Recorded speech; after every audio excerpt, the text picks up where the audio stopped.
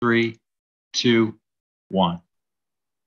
Good evening. Welcome to the November 5th City Council meeting. I am Gina Louise Shara, and I will be presiding this evening.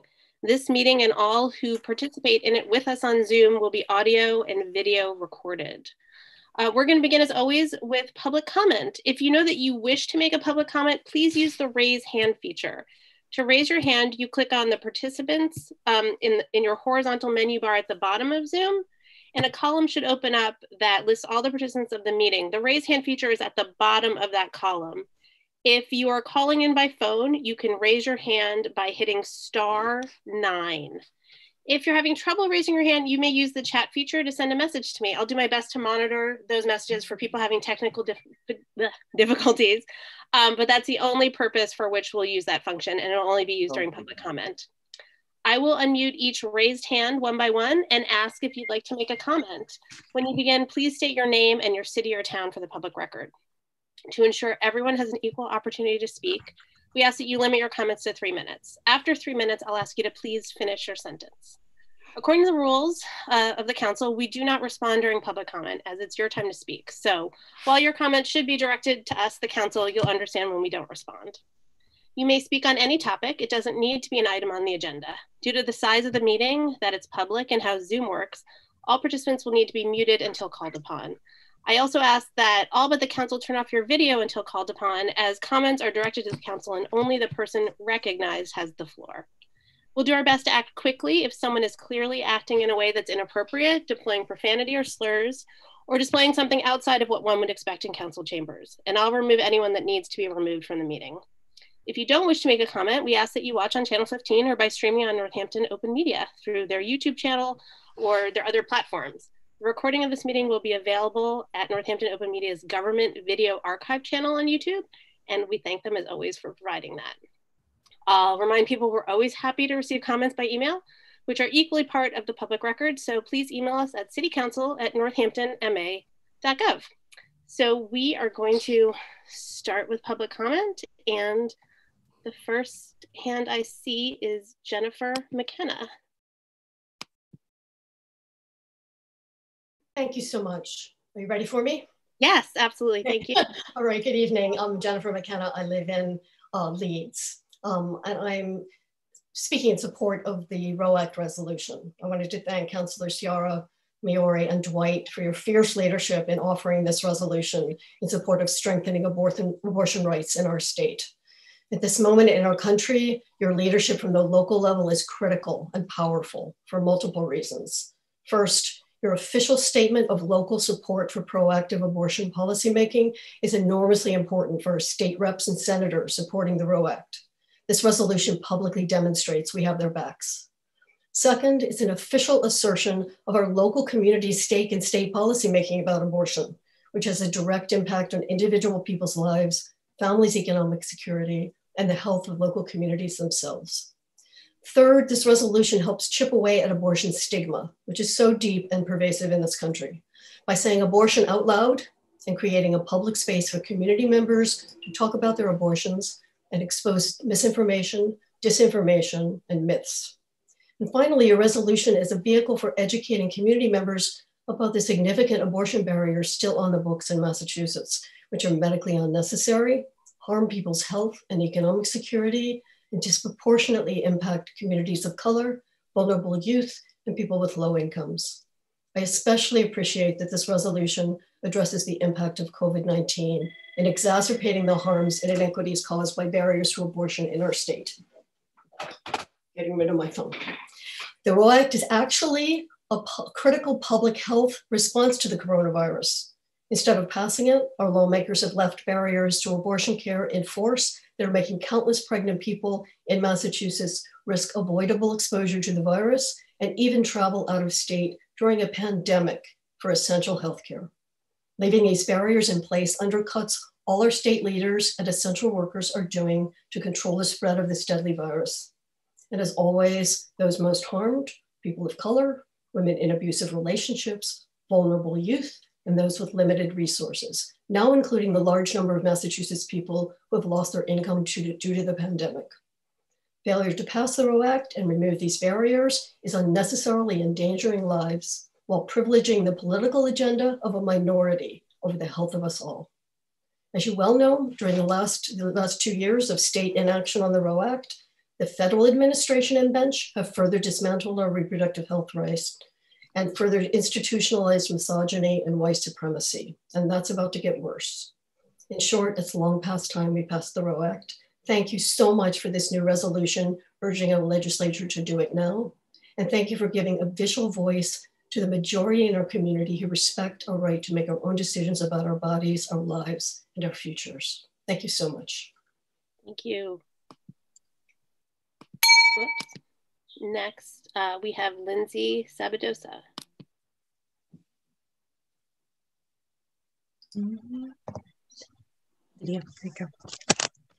Good evening. Thank you to the Northampton City Council for allowing me to speak briefly here this evening, and to Councillors Chiara, Maori, and Dwight for their work on this evening's further resolution in support of the Roe Act. I'm grateful to the Council for this work and for your continued, passionate, loud support for reproductive freedom. In recent days, in the last 48 hours in particular, we have been reminded that democracy requires patience. The legislative process is no different. However, the Roe Act is a bill that requires us to be impatient. Abortion is not a procedure that allows for delay. It cannot be postponed. And so every single day we delay in passing the Roe Act, there are those who suffer because of our inaction. It is particularly poignant during this pandemic. With travel bans in effect, patients who have needed to have a procedure after 24 weeks have been required to travel to Colorado, New Mexico, Maryland, or Washington, D.C. during a pandemic to obtain health care, taking risks that were completely and totally unnecessary had they just been allowed to receive that same care right here in Massachusetts. Minors who have used judicial bypass have had to explain to a judge via Zoom whether they are mature enough to parent or to have an abortion. During times of incredible economic insecurity and significant unemployment, patients have had to figure out how they can afford a procedure that starts at $700 and only goes up after the first 8 weeks. All of this could be resolved with the Roe Act. And right now we have a commitment from the legislature, from the Speaker and from the Senate President to take up a bill that protects reproductive freedoms. In the House, we have arrived at that point thanks to the outpouring of support, and I won't lie, the little girls in their RBG sweatshirts reminding us all that discrimination on the basis of sex is discrimination, and restrictions on access to healthcare based on one's reproductive organs is also discrimination. Your action and support of this legislation this evening, however, are still deeply necessary because we cannot just pass a bill that protects reproductive freedoms. We must pass a bill that includes all the provisions of the Roe Act. We must put the right to abortion in state law, remove judicial bypass, allow for abortions after 24 weeks in the case of lethal fetal diagnoses, update the outdated medically inaccurate language from our state law, and establish safety net coverage for abortion for people who don't have health insurance, because care you cannot afford is not health care. With your support and a loud chorus of voices demanding that Massachusetts lead, we can do more than just pass a bill. We can pass the Roe Act and ensure that no one ever has to jump over hurdles to get the care that they want and need. Thank you so much. Thank you. Though you need no introduction, could you please state your name and city or town for the record? Absolutely. My name is Lindsay Sabadosa, and I reside here in Northampton. Thank you. Thank you. Next, we have Cara McElney. Good evening. My name is Cara McElhone. It was close. I'm speaking in regards to order number 20.135. I'm the executive director of the Children's Advocacy Center of Hampshire County. Let me begin by saying how grateful we are for the city of Northampton and Smith Volk's many years of support. Thank you for partnering with us to help kids get the safety, healing, and justice that they deserve. Someday, I hope an organization like ours would not need to exist, but for now, we do. Because 1 in 4 girls and 1 in 6 boys are sexually abused before they turn 18 years old. 1 in 5 kids is sexually solicited online. And in Massachusetts, 84% of perpetrators are someone that child knows, trusts, and loves. Most kids never tell anyone about the abuse, but we're here if and when they're ready to share their stories. The Children's Advocacy Center of Hampshire County, the CAC, coordinates care for kids as they navigate the process of disclosing abuse. The CAC model is one that's used around the country. To better understand what a CAC is, you must understand what a child would face without one. Without a CAC, the child may end up having to be taken to multiple locations to tell the worst story of their life over and over again. Instead, a child comes to the CAC, a safe, child-focused environment, and tells their story once to a trained interviewer. And in an adjoining room, a multidisciplinary team of professionals, child welfare workers, police, prosecutors, advocates, and more, gather to learn what happened and to make a plan for that child. A central tenet of the CAC model is to offer a safe, child-friendly space that mitigates any additional trauma kids may face when they're able to tell their story. The house on Elm Street provides comfort and privacy for children and families.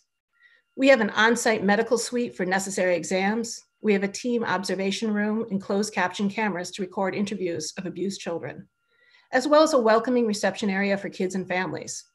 We've been able to provide this safe space thanks to the many years of support from Smith Voc and the City of Northampton. Since moving into the house on Elm Street in 2006, the CAC has helped more than 2,000 abused kids in our community. All of our services are free of charge and provided to children for as long as they need them. For a long time, we were a very small organization with only one part-time employee. And over the past few years, we've grown and now have 3 employees at the house every day. We have advocates who specialize in helping kids regardless of prosecution, and 1 staff person who focuses on online safety and child trafficking. We provide programming and training to schools, community centers, religious organizations, physicians, therapists, first responders to make Hampshire County safer for kids. We envision the CAC house to be a hub of child safety in Hampshire County. We hope to be able to purchase the house and provide a permanent home for the Children's Advocacy Center at 593 Elm Street. Owning the house takes us 1 step closer to ensuring sustainability and fulfilling our promise to abused kids that we will be here when they need us for as long as they need us. And we need your help to take the next step. Thank you for your consideration. Thank you, Kara. Next, we have Carrie Baker.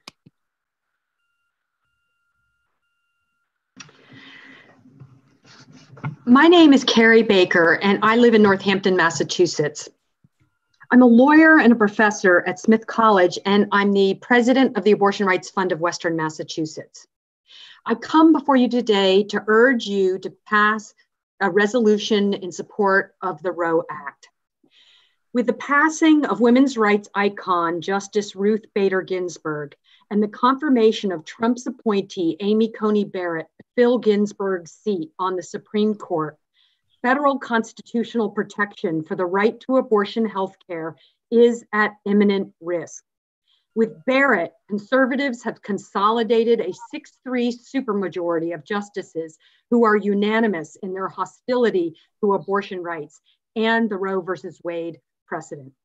And without Democrats as a majority of the Senate, we will not be able to pass affirmative protections for abortion rights in Congress. Therefore, the Massachusetts legislature must act now to secure the right to abortion health care in the state. The Roe Act would protect and strengthen abortion rights in Massachusetts and remove several medically unnecessary restrictions that are forcing pregnant people to travel out of state for this essential health care during this pandemic. Rigorous longitudinal research proves that restricting access to abortion harms people's health. A team of researchers led by Dr. Diana Green Foster provided definitive evidence that abortion access strongly enhances women's health and well-being, whereas denying abortion causes physical and economic harm. People who accessed the abortion care they wanted had better physical and mental health outcomes, were more financially stable, set more ambitious goals, were more likely to find a good romantic partner, were more likely to have a wanted child after the abortion, and raise their children under more stable circumstances. By contrast, people denied a wanted abortion experienced more serious health problems, were likely to be left to raise the child alone, were more likely to stay in contact with a violent partner, and experienced economic hardship and insecurity, which lasted for years. And I can provide that study for you if you'd like. Advocates across the state have been working hard for close to 2 years to pass the Roe Act. With the COVID-19 pandemic, The need for the law is all the more urgent so that pregnant people don't have to travel out of state to get abortion health care. We're losing federal level protections for abortion health care, so we must create state level protections.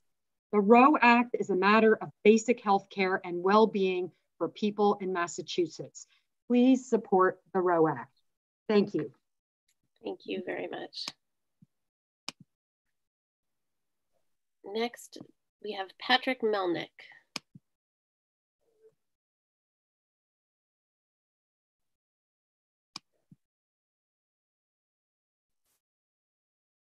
Can you hear me now? Yes. Yeah. My name is Pat Melnick and I live in Leeds. And I don't know most of you, but I lived in Northampton my entire life. And I don't have one of these big public issues on the agenda tonight. I've got a purely personal one. And as you can see from my email I sent you 2 days ago, that I'm pretty angry about the attempt to confiscate my money without ever being notified by anybody that this was under process.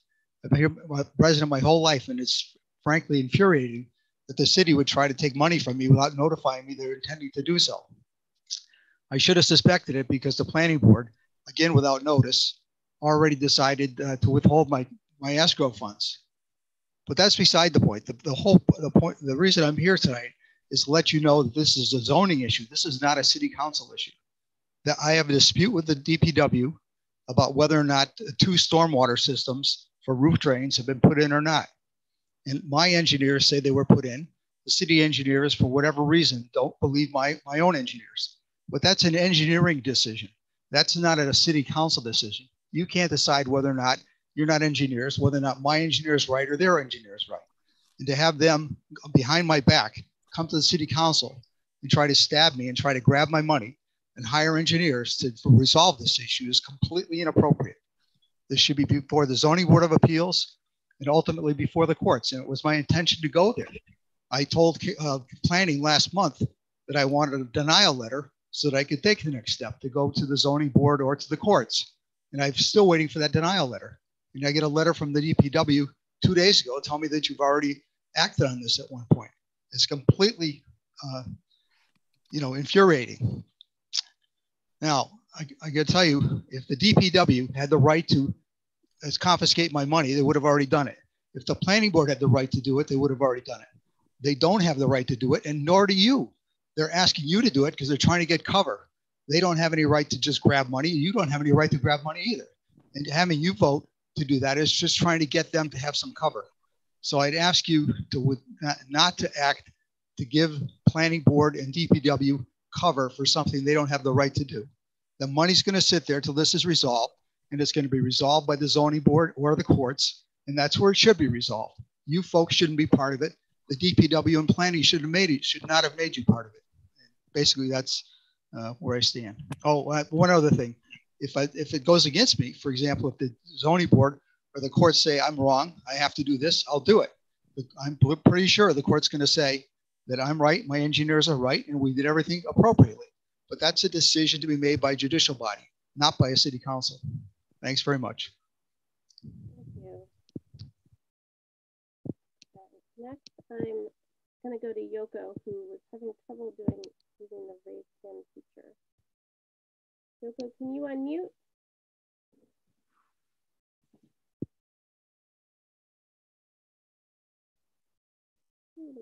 Can you hear me? Yes. Okay, thank you. I'm here to support the Children's Advocacy Center. My name is Yoko Kato. I've been involved with CAC for the last 20 years, and I've been a member of the board for the last 9 years. 27 years ago, I lost my 23-year-old daughter, Sherry, and her 18-month-old baby, Cedric, to violent crime in Northampton. Ever since then, I became a voice for victims of domestic violence and victims of child abuse who no longer has voices. Children is our future. We must protect them. CAC's work is preventing child abuse and providing safety and healings and justice. My commitment to support the CAC is hoping someday there will be fewer or no more child abuse in our community. It is essential to have CAC locally.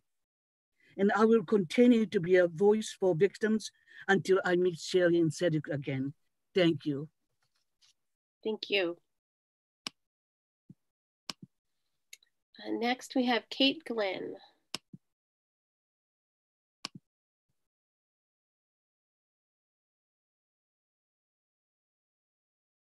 Kate? Hi, am I unmuted? Yes. Okay. Good evening. My name is Kate Glenn. I live in Northampton. And I would like to add my voice to the chorus of those who stand in support of the passage of the resolution to support the Roe Act by this City Council. I want to echo every word that Carrie Baker, Lindsay Sabadosa, and Jennifer McKenna have said. Up until this last February, I owned a child's garden, which was formerly right across the street from City Hall, and spent 13 years supporting new families as we hosted registries, helped them decode the mysteries of cloth diapers, taught them how to hold their babies in slings, and generally listened to what it is like to be a new parent and to figure out how you want to be in the world with your child. For the last 6 years, I've worked with the Abortion Rights Fund of Western Mass. I've been an member of the intake team and now currently sit on the board, and I'm the co-coordinator of our volunteer force. And I can say unequivocally that while it sounds like those two activities may be different, they are linked in a fundamental way. I've been thinking a lot about how we move forward as a community, as a nation, as a country, through whatever happens with the election, whichever way the chips fall. I've been thinking about how do we come together. And I think that one of the basic things that we can all agree on is that you have rights over your body. I have rights over mine. Bodily autonomy is a basic human right. And passing the Roe Act codifies this into Massachusetts law. I can say from firsthand experience, listening to those who are calling to the Abortion Rights Fund to ask for help, that this decision is not one that is taken lightly, and it is vital that we as a Northampton community stand with those who insist and demand that the rights over your body and your life remain with you. Thank you. Thank you. Okay, next we have the phone number ending in 4006. So try hitting *9 unmute.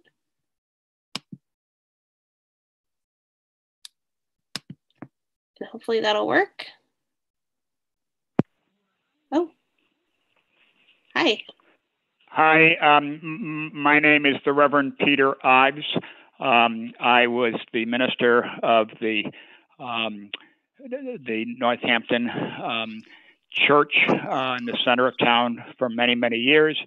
I've been a minister in Cambridge, Massachusetts, and in New Haven, Connecticut.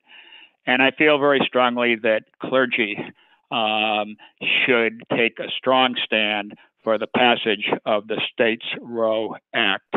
I think it's very important for religious leaders to support all of you who are asking the City Council to support the passage of the Roe Act.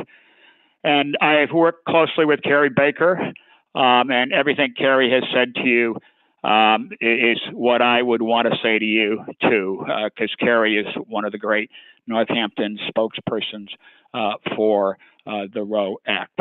And as a minister, I see the need for so many mothers to have an abortion for so many legitimate reasons. So deeply, deeply legitimate for why they have to do this. And it's not easy. It's not easy as a pastor, but it's clear to me that women try very hard to make these decisions, and it's important that they have the freedom to make it. And there came a time when my wife and I ourselves had to make this decision. And so we too know what it feels like, and yet how important this is for people who need to have an abortion. And I hope you will support the State Roe Act at this time. Thank you, Reverend Ives.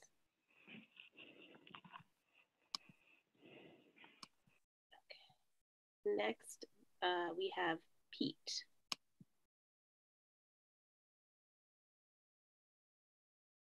Hey everybody, my name is Pete Karanzas. I'm from East Hampton, Connecticut, and this is about the Main Street redesign project.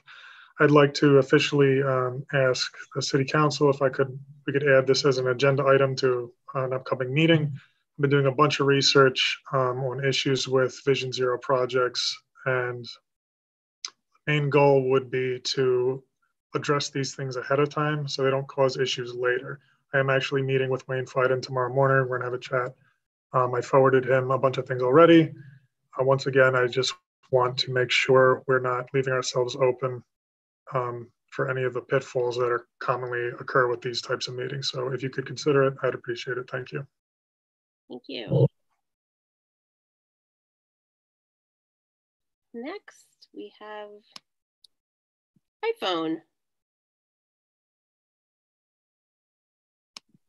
Oops, sorry. Can you unmute? Hi, can you hear me? Yes.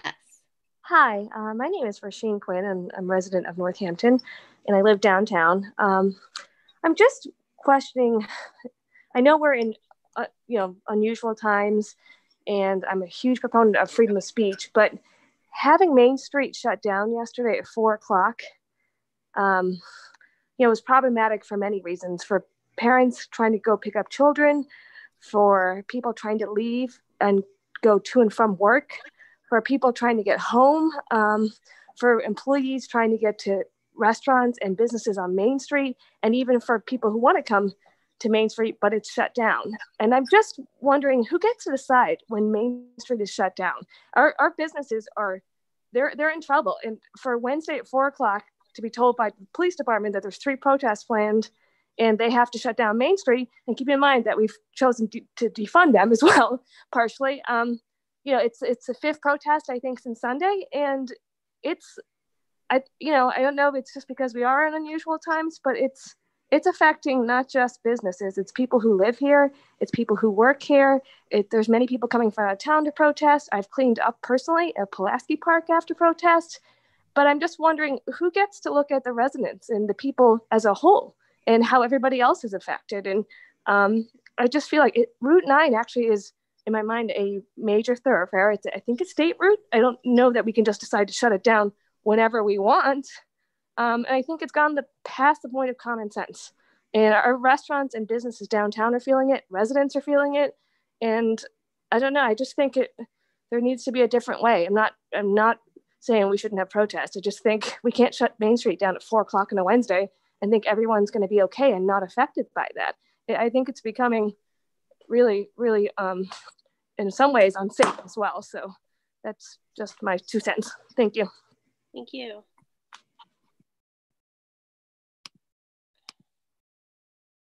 Next, we have Kara Crochet.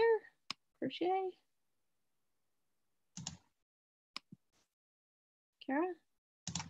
Yes, my name is Kara Crochet.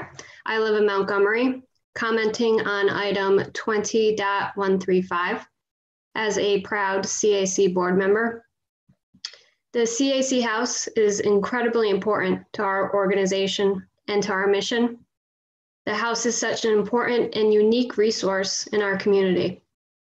It's really more than a house. It's a safe haven for children to have a direct treatment line and necessary resources at one location. I think we can all agree it's important to feel safe, understood, and protected, and this house represents that. Thank you for your time. Thank you. Next is Kristen Sykes.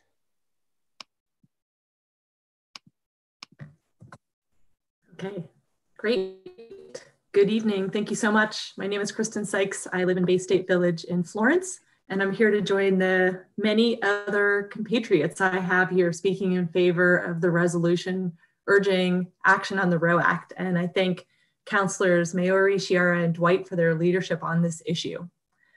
Believe it or not, even though it's 2020, 11 states passed laws in 2019 which restrict access to abortion. And I'm horrified by these attacks on reproductive rights and healthcare for all individuals.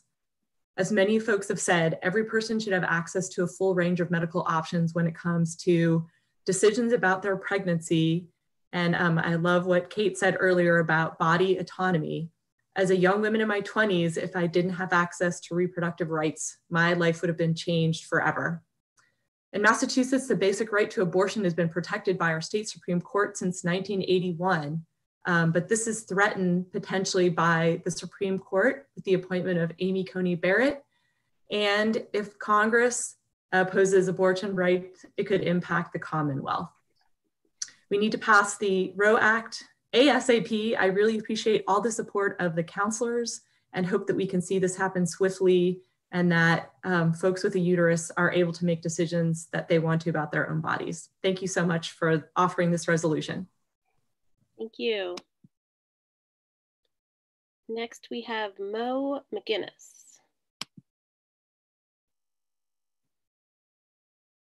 Hi, everybody. My name's Mo McGinnis. I'm owner of Sylvester's in downtown Northampton and Roberto's. And for many years, we've worked in Northampton. My husband and I were foster parents for years in Northampton, and that brought us to the CAC house. And we are big advocates, and I'm also a board member on the CAC, and we're looking to be supported in the resolution of purchasing the house on 593 Elm Street. And we're hoping we can make that happen. The CAC, unfortunately, is very busy right now with cases, and that's a very sad thing. But what's real important to remember is it is an area in which our whole community, a multidisciplinary team, the police, the social workers, the teachers, the parents can all gather and help solve real problems like childcare together. And so we're hoping that you will support us in that. Thank you for your time. Thank you. Okay, that is everyone who has their hand raised right now. Is there anyone else who would like to speak at public comment? If so, oh, wait, Councilor Nash. Councilor Nash. Unmuted. Let's see. Am I unmuted? You are unmuted. Do you? Yes, yeah. I have somebody. I have Hildegard is here to speak for public comment. Okay. Hildegard? Yes. You have the floor. Thank you. I spoke to Annie Lusto just a few hours ago in regard to the relevance of this at a city council meeting, and she did not seem to object to my bringing this up. I am not allowed at a policing policy meeting to have public comment. I spoke to last time, and shall continue if we have the time tonight, with the new methodology for police that's a game changer and allows them to walk in the door, which I went into at length at the last meeting. But let me begin saying I am living in Northampton at 35 Fruit Street. Cahill Apartments is a government housing. And my experience with what I call crime is flagrant. I mean, I had crime in my childhood. My father had a Whitey Bulger gang coming in an emergency physician's office. I had crime in a second marriage with a junkie dentist husband. But I have more crime than I ever imagined in public housing. The people that spoke at the policing procedure meeting were excellent, except for their opinions that, well, when I moved to Northampton from Springfield, I was delighted there's no crime. You need someone on this staff, but it's too late now, from public housing, not me, You need someone from public housing. When I moved here, I moved into apartment G68 Cahill, where a woman had committed suicide who was due to go to prison for an assault. Her name was Hernandez. She lived with a son, somewhat legally here with Johnny Hernandez. I have witnessed in Building B endless numbers of whether you want to call them homicide, suicide, or overdose. You might think that the police are at times confused because I don't agree with their language of how they diagnose each one. Someone just died last week by the name of Dustin Dextrace, the son of Dennis Dextrace, in B33 Cahill Apartments. There have been endless, over the last 20 years, in my mind, endless numbers of overdose and or homicide or suicide. I don't think we know. I think that we are confused when we diagnose, and including the police are confused.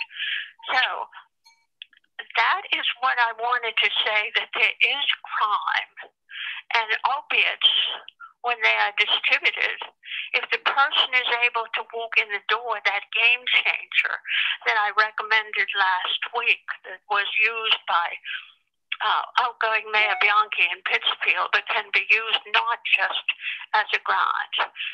If we are able to walk in the door, we can witness someone dealing with drugs and many, many other things.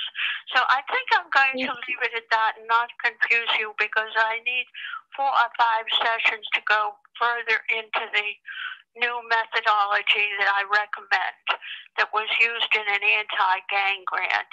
And Jim has the we're at time. So paper review. I was wrong. It was 2016, not 2017 when I addressed White with this, and when I took my colleague who I did an FBI study.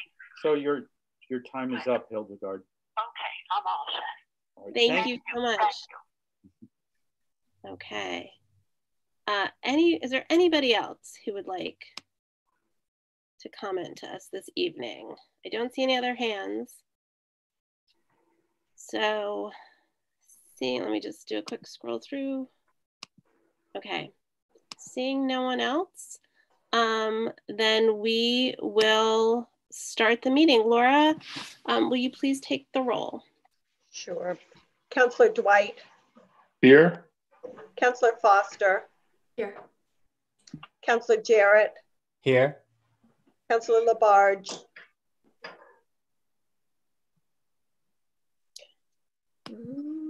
Here. Councillor Maori. Here. Councillor Nash. Here. Councillor Quinlan. Here. Councillor Shara. Here. And Councillor Thorpe. Here. Madam Chair, you have a quorum. Excellent, thank you. Okay, first up on our agenda this evening is the announcement of 2 public hearings. The first one is an announcement of a public hearing regarding the FY 2021 tax levy. The Northampton City Council will hold a public hearing on Thursday, November 19th, 2020 at 7:05 p.m. via remote participation to discuss the percentages of the local tax levy to be borne by each class of real and personal property within the City of Northampton for FY fiscal year 2021 in accordance with Chapter 40, Section 56 of the Massachusetts General Laws. Information regarding this hearing will be available for public inspection online at www.northamptonma.gov.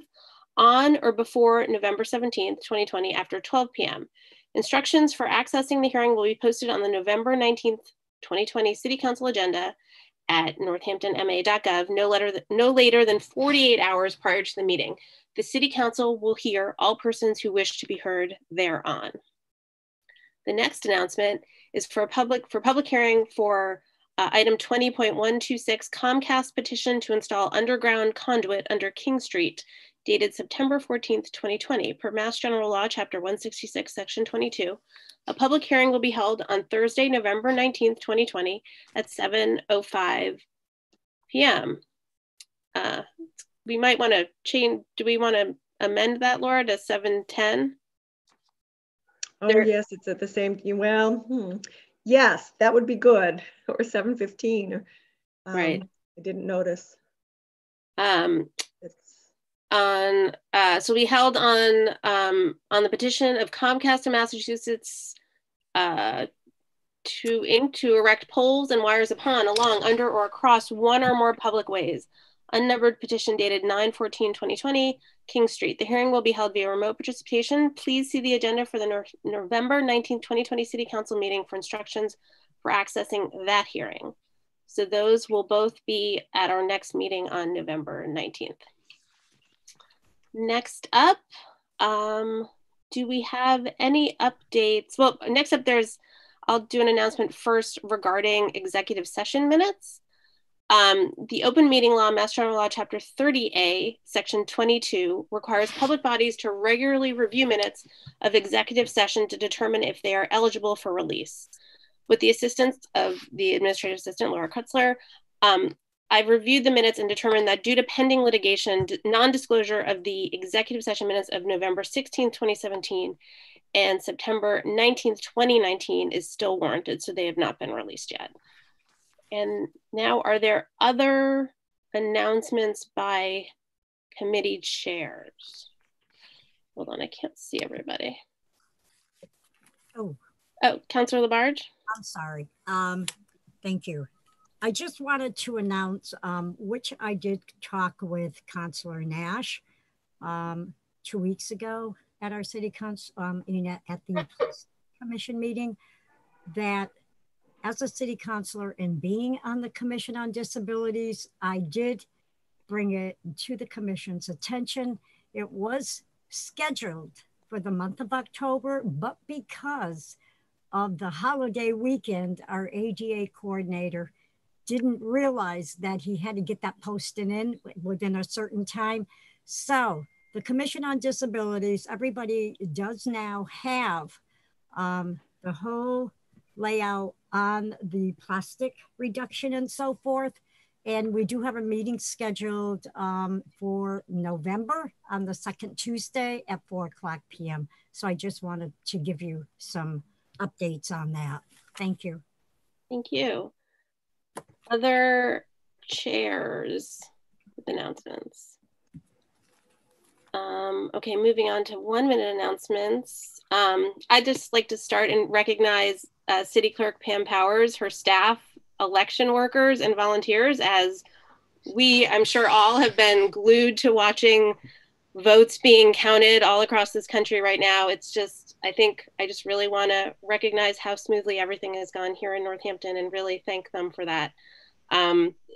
It's a real testament to the hard work and the planning and the organization that they put in. This, of course, is an election season like none other for so many reasons, but there have been so many changes and things that they've had to adapt to and figure out, and just kudos to them and just unending gratitude. Any other announcements? Okay, I see Councilor Jarrett, Councilor Nash, and then Councilor Maori. Thank you. First, I wanted to announce that the planning board is holding 3 public forums, so I'm encouraging people to attend and share their feedback. They're about, one is the Picture Main Street Forum, which is about the redesign of Main Street in downtown, and that's this downtown Northampton. That's Tuesday, November 10th at 7. And then a form-based code for downtown Northampton, which is part of the planning board meeting, Thursday, November 12th at 8 p.m. And then also a form-based code check-in for the Florence Village District, Tuesday, November 17th at 6:30 p.m. Form-based code focuses on guiding the physical form of the buildings in the streetscape rather than the separation of uses. I hope to hear from folks, and especially Ward 5 folks, for the Florence Village District one. Second, I'm on the Northampton Policing Review Commission, and our Alternatives to Policing Subcommittee has met, and our next meeting is this Monday, the 9th at 6:30 p.m. and it will focus on mental health related services. We've invited a member of the police department to attend to explain the current process, and we welcome public comment at the beginning of that meeting. And then finally, thinking about how more personal note with the tumultuous and uncertain time that we're in, perspective that I found useful is to remember that hope and optimism is a decision to make rather than a reaction to what's going on. And that decision helps to guide me and inspire me even in the difficult circumstances. So thank you. Thank you for that very uplifting personal note. Councillor Nash. Thank you, Council President. Thank you, Councillor Jarrett, for the optimism idea. I appreciate that. Yeah, my announcement is the Youth Commission has been holding a number of informational Zoom meetings about the plastic reduction ordinance. It's designed to meet with business leaders. They flyered downtown.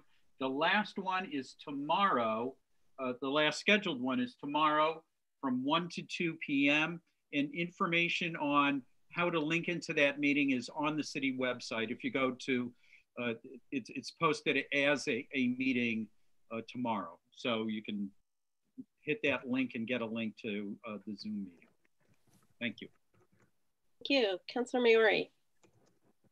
Yeah, so I also want to thank Councillor Jarrett. I didn't realize how starved I was for optimism until you said that, so thanks. And I wanted to echo what President Chiara was saying about our city clerk, Pam Powers, and the election this year was just amazing. I mean, how complex could that be? And it was pretty impressive. And I just wanted to add, I don't know if anyone saw this, spreadsheet in the Gazette with the voting percentages in Western Mass, but I really want to thank all the voters out there and this robust show of civic engagement. Northampton has 82% as its 82% of voters voted. I hope we can keep this up. It's impressive, and I'm really proud to be part of this community. Thank you. Thank you. Councillor Quinlan, then Councillor Foster. I just am so thankful to hear all of you. What a week. So it's great to be together and see your faces and hear your voices. But in addition, I wanted to mention that this week, Tuesday, I spent a few hours volunteering with Grow Food Northampton in their community food distribution project. And there is still open slots to volunteer for residents. You can go on their website to fill out their volunteer form, and they'll be in touch about opportunities. And also that's kind of in partnership with the Survival Center on Prospect Street. And again, there's also volunteer opportunities at the Survival Center. So I'd encourage you, if you have time and the will to do it, to join in. Thank you. Thank you. Councillor Foster.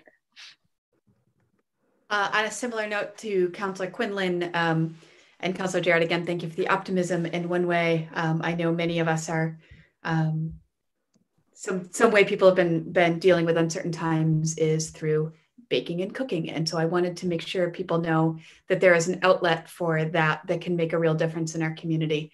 Cathedral in the Night on every Sunday evening at First Churches serves a free meal to our community. The need since COVID has increased significantly. They're serving 70 to 90 meals every Sunday for the community. Many residents who are houseless or food insecure are taking advantage of those meals. Since March, I've been working with the Northampton Kiwanis Club to make sure that there are meals available for those who are vegetarian, as well as baked goods for everybody. And so I encourage anybody to get in touch with me, send me an email, and I can help you sign up to help keep this going. I've committed to doing it through the length until the churches in town are back in service. Thank you. Any other announcements? Okay, seeing none, we will move on to resolutions. And we have 20.146, a resolution urging action on the Roe Act. This is a first reading, and I will read it. This is in the City Council on November 5th, 2020, upon the recommendation of Councillor Gina Louise Shara, Councillor William H. Dwight, and Councillor Rachel Maori. R 20.146, a resolution urging action on the Roe Act. Whereas the death of Supreme Court Justice Ruth Bader Ginsburg on September 18, 2020, and the appointment of Amy Coney Barrett on October 27, 2020, 1 week before the presidential election, has put Roe v. Wade decided in 1973, and the subsequent Supreme Court cases that have affirmed the right to make personal medical decisions about when or if to have a child in the most dire jeopardy of their history. Whereas the Trump-Pence administration has enabled states to implement unconstitutional bans and restrictions to legal and safe abortions, with the end goal of creating legal challenges that could overturn Roe v. Wade if they ascend to the Supreme Court. Whereas the overturn of Roe v. Wade would leave many states and whole regions of the United States with very restricted or no access to legal and safe abortions. And 10 states have already passed, quote, trigger laws, unquote, that would ban abortion as soon as Roe is overturned. Whereas it is essential that states protect and bolster abortion access and stand as bulwarks protecting the right to legal reproductive health care for their own residents or for those that will need to travel out of state to obtain safe health care. Whereas states such as New York, Vermont, Illinois, and the District of Columbia have acted to protect rights to reproductive health care if Roe v. Wade is overturned. Whereas 74% of Massachusetts residents support legal access to abortion, which is the highest support of any state. And whereas despite this overwhelming support, there's currently no state law that asserts that abortion is legal in the Commonwealth of Massachusetts, protecting that right outside of the federal right afforded by Roe v. Wade.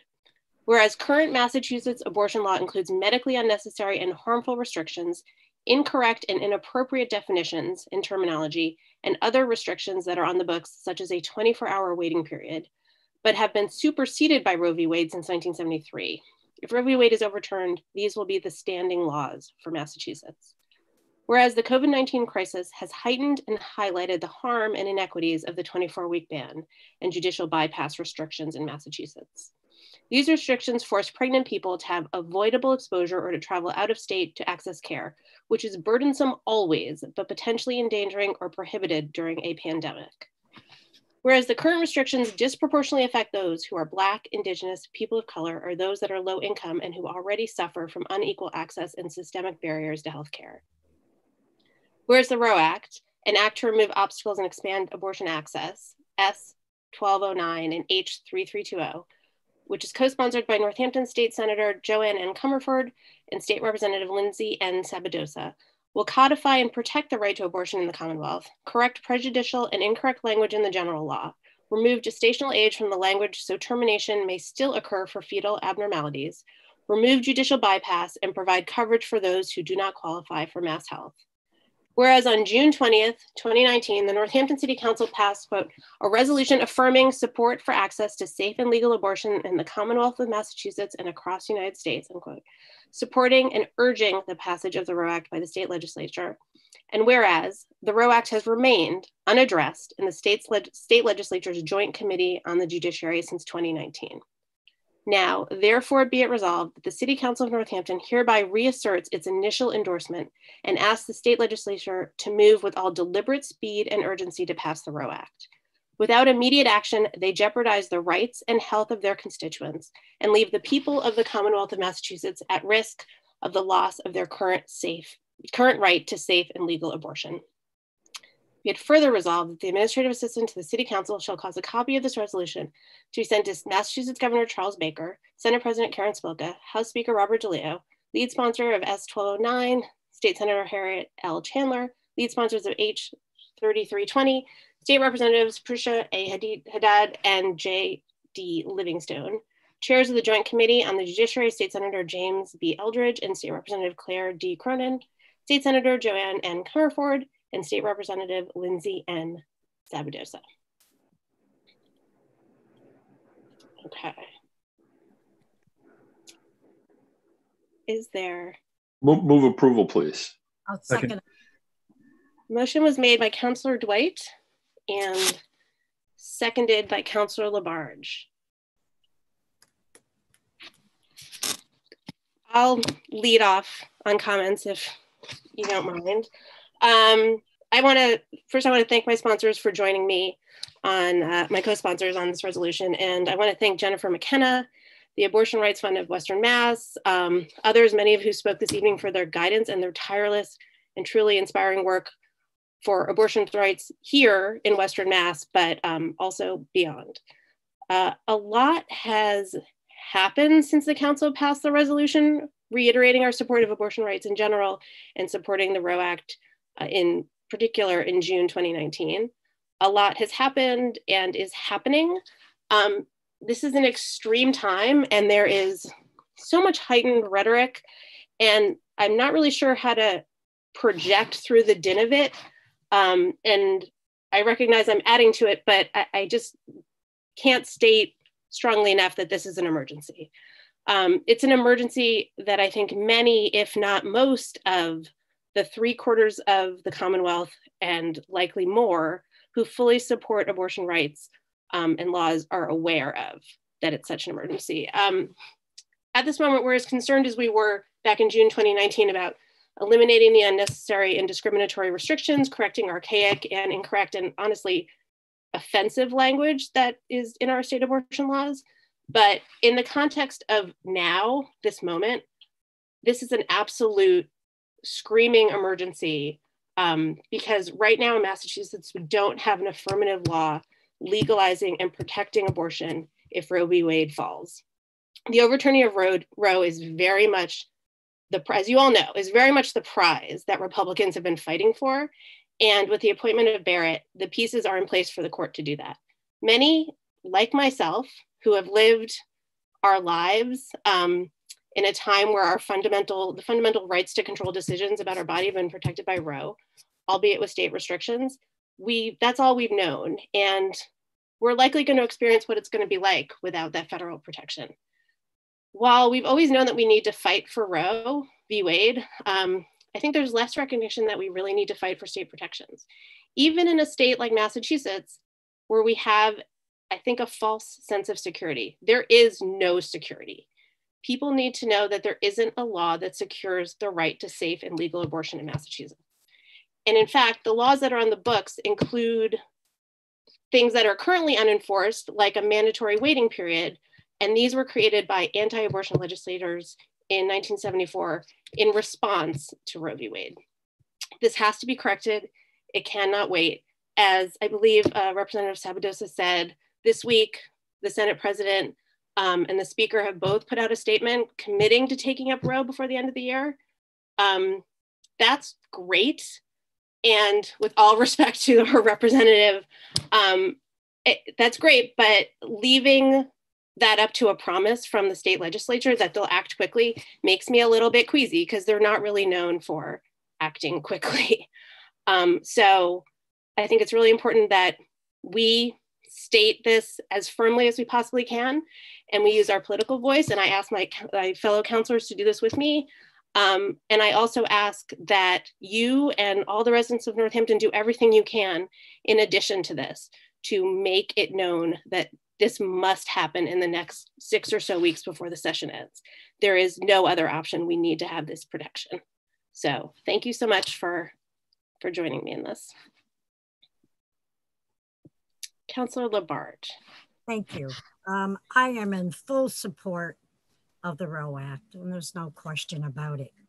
I think what bothers me, and I think our Council President Gina Sciarra put it right where it's at. Here we did a resolution in June 20th of 2019.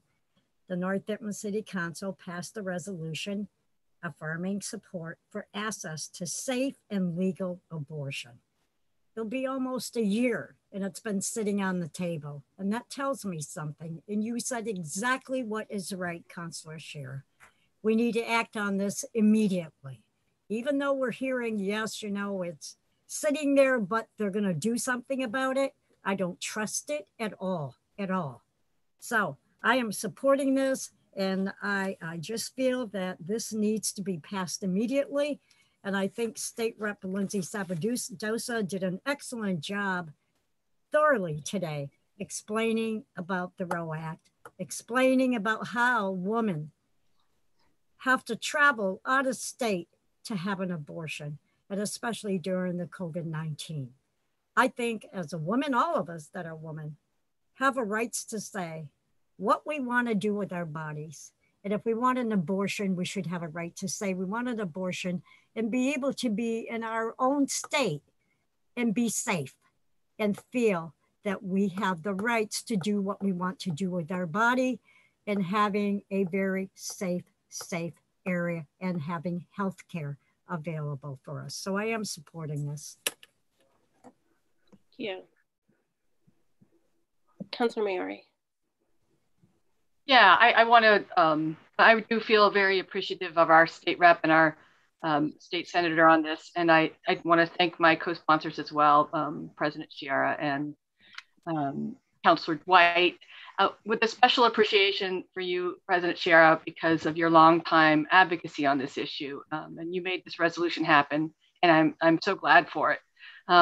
Neral, just for some perspective, so many things have been said, but I think that we need to be reminded that the majority of residents in Massachusetts support safe, legal access to abortion. NARAL confirms that 8 in 10 voters, including those who identify as Catholic, want Roe v. Wade to be upheld, and further believe that if a woman has decided to have an abortion, it should be safe, legal, affordable, and available in her community without shame or pressure.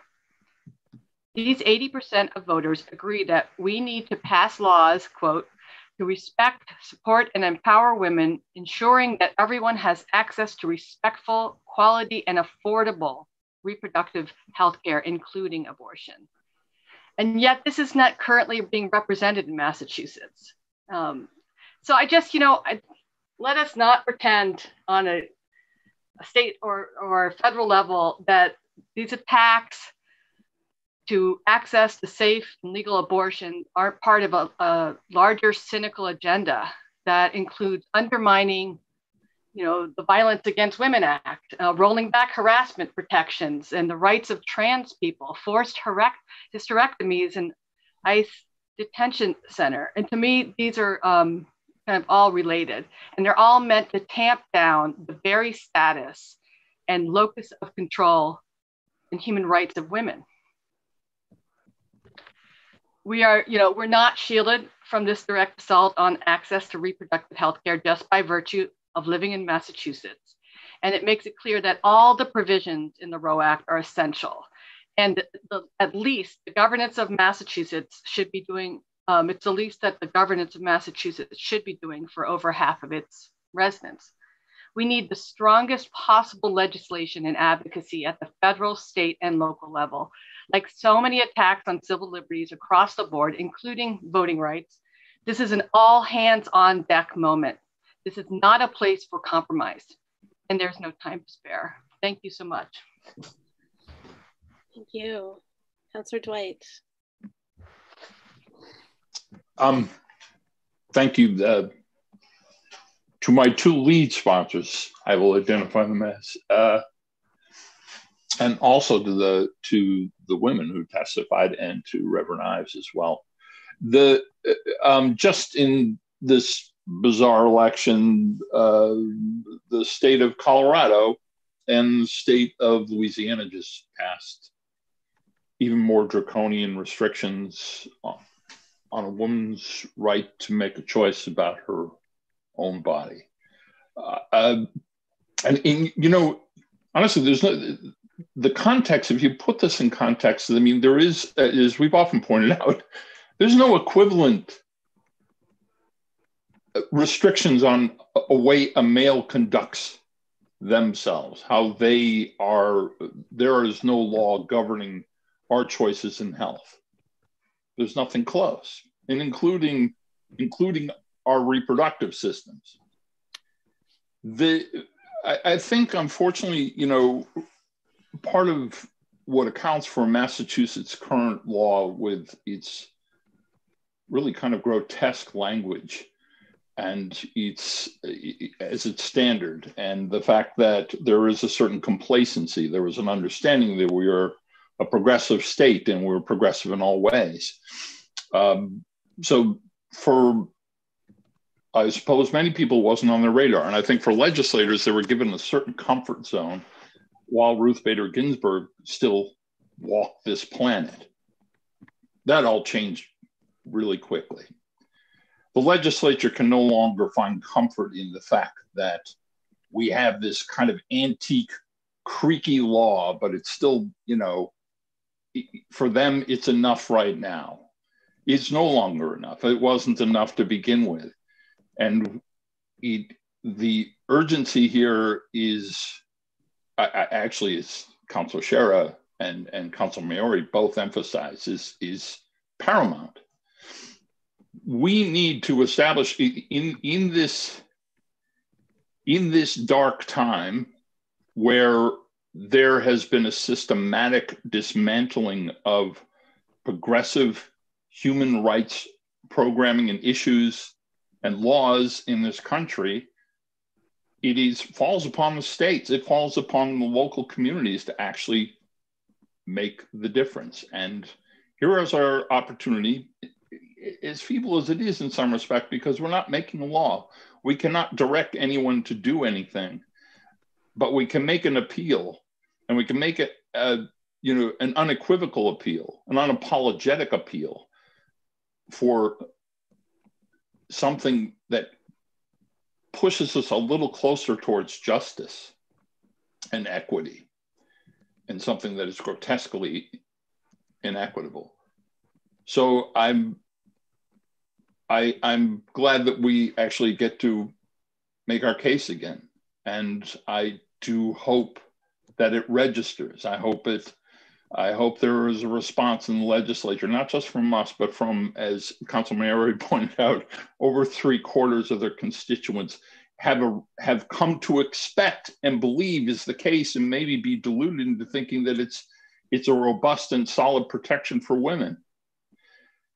And that the legislators will act as quickly as possible, make it a #1 priority to move this through, because as we see insofar in this moment of great unknowing, we don't know who will be presiding over the federal government starting January 20th. And there's 11 weeks before that time even occurs. There's lots of opportunities for even more cruelty and more malevolent acts. And it is imperative that Massachusetts create a bulwark, a protective layer for at the very least, for the most vulnerable here in our state, in our Commonwealth.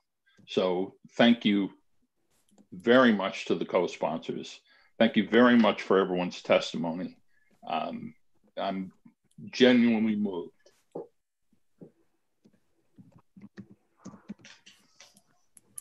Any other comments? Councilor Nash. I want to thank you, Council President, Councilor Maori, and Councilor Dwight for bringing us this resolution. I also want to thank Representative Sabadosa and Senator Comerford for their efforts around this. And I want to thank everybody who spoke tonight. I supported our resolution back in 2019 and fully support what we are doing here tonight. I really appreciate that during times like this, that it's best for us to do the work that we need to do. There are things that are out of our control, and this is something where we can take control and express our values and have it make changes within our Commonwealth and express how we feel here in Northampton. During this difficult time, this is exactly what we should be doing, and I completely support this. Thank you. Thank you. Councilor Foster.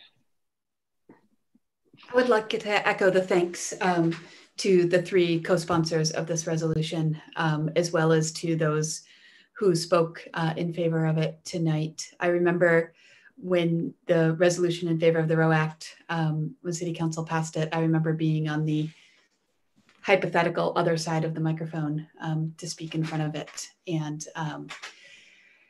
you know, we all know that this pandemic has highlighted, shown a spotlight on, and exacerbated existing and deepening inequities. And it's an imperative that all residents of Massachusetts, regardless of gender, have access to reproductive health care. And that means, as we've talked about and heard about, that it's safe, it's affordable, and it's accessible. And we know that there's barriers to that. And this is something that our state legislature can act on, and I urge them to. I would like to add my voice in support that I fully support taking action on the Roe Act. It needs to happen sooner than later. And I'll be proud to vote yes with my colleagues tonight. Thank you. Any further comments? Councillor Quinlan and Councillor Jarrett.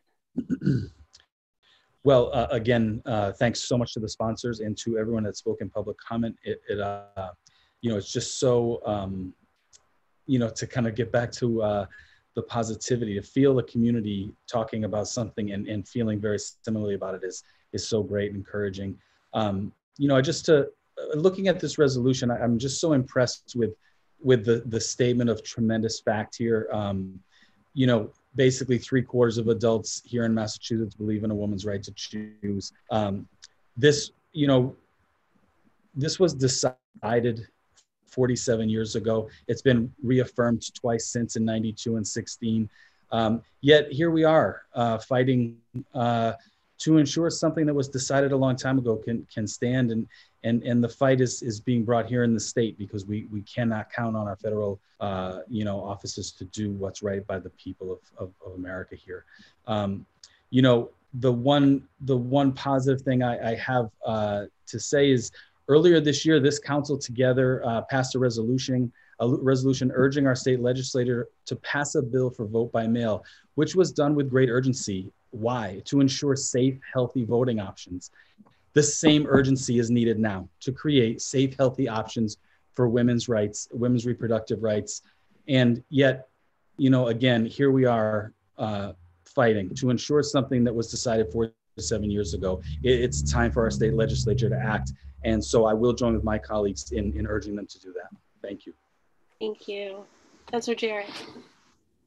Thank you. Thank you especially for explaining the urgency of the situation. I also echo the thanks that others have said. Especially at this time, states need to take the lead, and we absolutely need to codify under state law the rights that have long been fought for. So I will be voting yes. Thank you. Thank you. Councillor Thorpe. Thank you. So to go with what everyone else was saying, I echo what everyone else said earlier. I'm happy to support this, and I want to thank you, Council President Sierra, Councillor Dwight, and Councillor Maori for doing this. Thank you. Thank you. Okay, any further comments this evening? All right, seeing none, roll call, please, Laura. Councillor Dwight. Yes. Councillor Foster. Yes. Councillor Jarrett. Yes. Councillor Labarge. Yes. Councillor Maori. Yes. Councillor Nash. Councillor Nash. Yes. Councillor Quinlan. Yes. Councillor Shara. Yes. And Councillor Thorpe. Yes. That passes in first reading. I'd like to ask the council to indulge us in doing a second reading, because as we've spent a lot of time talking about, the urgency really couldn't be stronger. Move to suspend rules to allow for a second reading. Second. Motion's been made and seconded for second reading. Any discussion on motion? Okay, motion's been made and seconded to suspend rules. Any discussion on suspension of rules? Seeing none, roll call, please, Laura. Councillor Foster. Yes. Councillor Jarrett. Yes. Councillor Labarge. Yes. Councillor Maori. Yes. Councillor Nash. Yes. Councillor Quinlan. Yes. Councillor Shara. Yes. Councillor Thorpe. Yes. And Councillor Dwight. Yes. And move second reading, please. Second it. Motion's been made by Councillor Dwight, seconded by Councillor Labarge on second reading. Any discussion on second reading? Seeing none, roll call, please, Laura. Councillor Jarrett, Yes. Councillor Labarge, Yes. Councillor Maori, Yes. Councillor Nash, Yes. Councillor Quinlan, Yes. Councillor Shara, Yes. Councillor Thorpe, Yes. Councillor Dwight, Yes. and Councillor Foster. Yes. Okay, that passes in second reading. Thank you, everybody. Next, we move on to the consent agenda. And I'm just going to close the door because my kids are incoming. So give me a second. Okay, thank you. Consent agenda. I'm going to read the items and then I'm going to ask if there are any removals for discussion. I think there might be one. So first up, we have the minutes of July 30th, 2020 special city council meeting and September 17th, 2020 and October 1st, 2020. Next, we have, these are appointments to the Arts Council. They've received positive recommendations from City Services. Kent Alexander, 174 Island Road. Term is October 2020 to June 2023. This is to fill a vacancy. Northampton Housing Authority, Board of Commissioners. Jeff Jones, UFCW, Local 1459, Organized Labor Representative, 76 Woods Road. The term is March 2020 to February 2025. This is a reappointment. Then these are appointments for referral to City Services. To the Housing Partnership, Ace Talo, 14 Fruit Street, Apartment 1. Term is November 2020 to June 2023. That's to fill a vacancy. Hannah Schaffer, 115 Milton Street in Florence. Term is November 2020 to June 2023. That's to fill a vacancy. Northampton Housing Authority Board of Commissioners, Edgardo Cancel. This is the Northampton Housing Partnership appointee. Term November 2020 to June 2023. This is to fill a newly created position on the Northampton Housing Authority Board of Commissioners.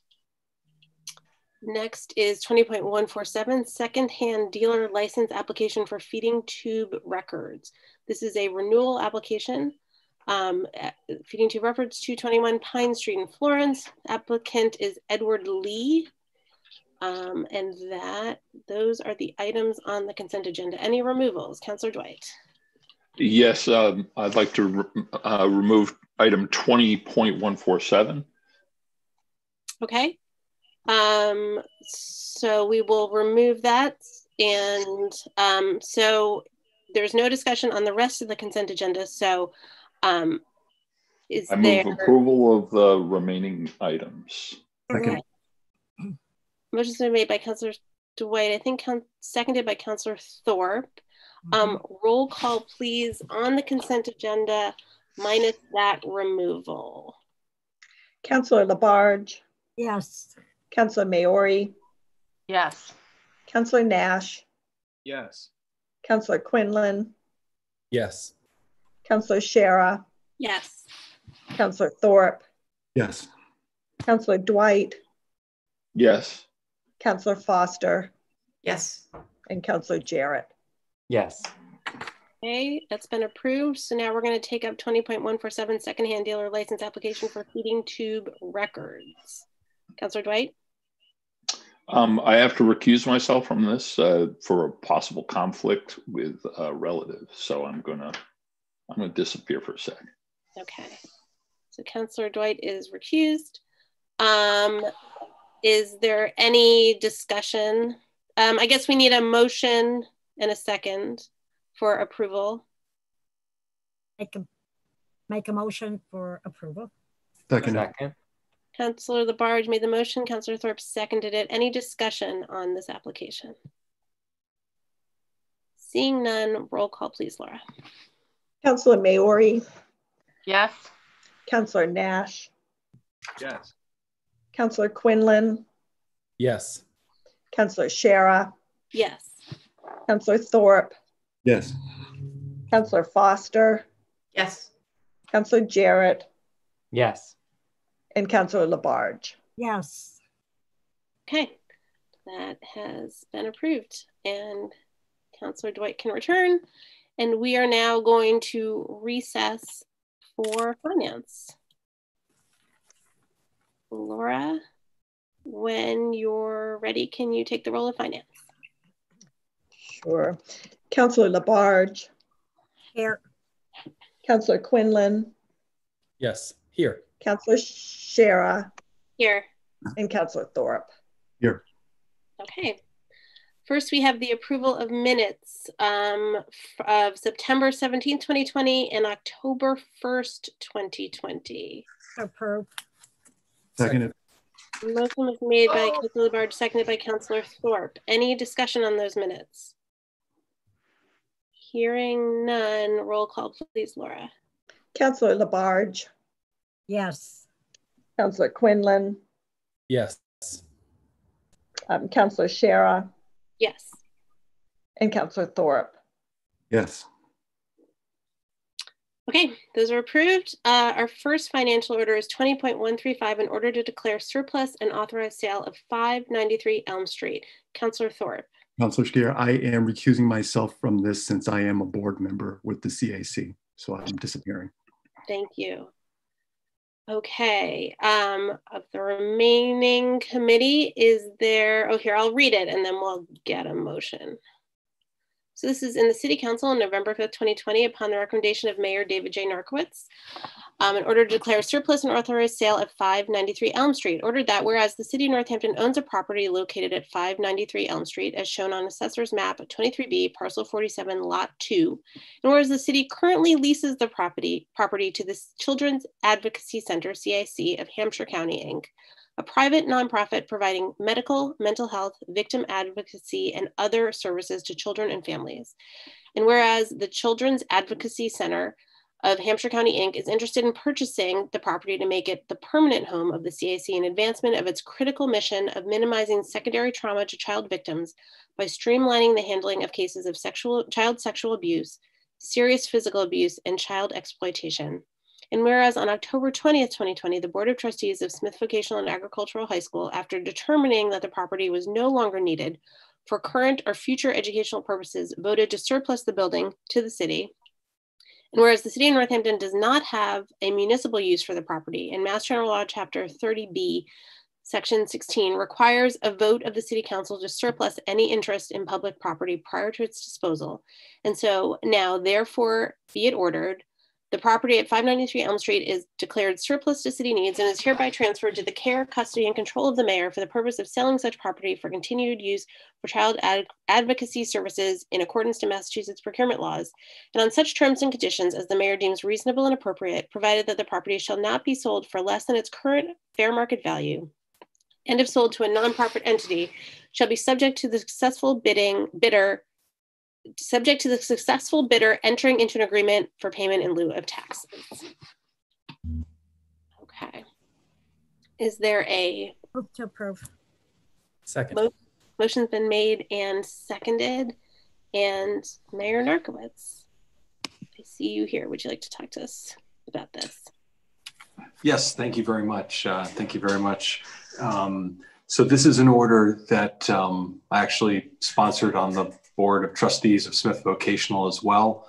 The folks at the CAC, some of whom you've heard from this evening, reached out to me several months ago and indicated that they were very interested in potentially purchasing the building outright. They've been leasing it for several years from Smith Vocational.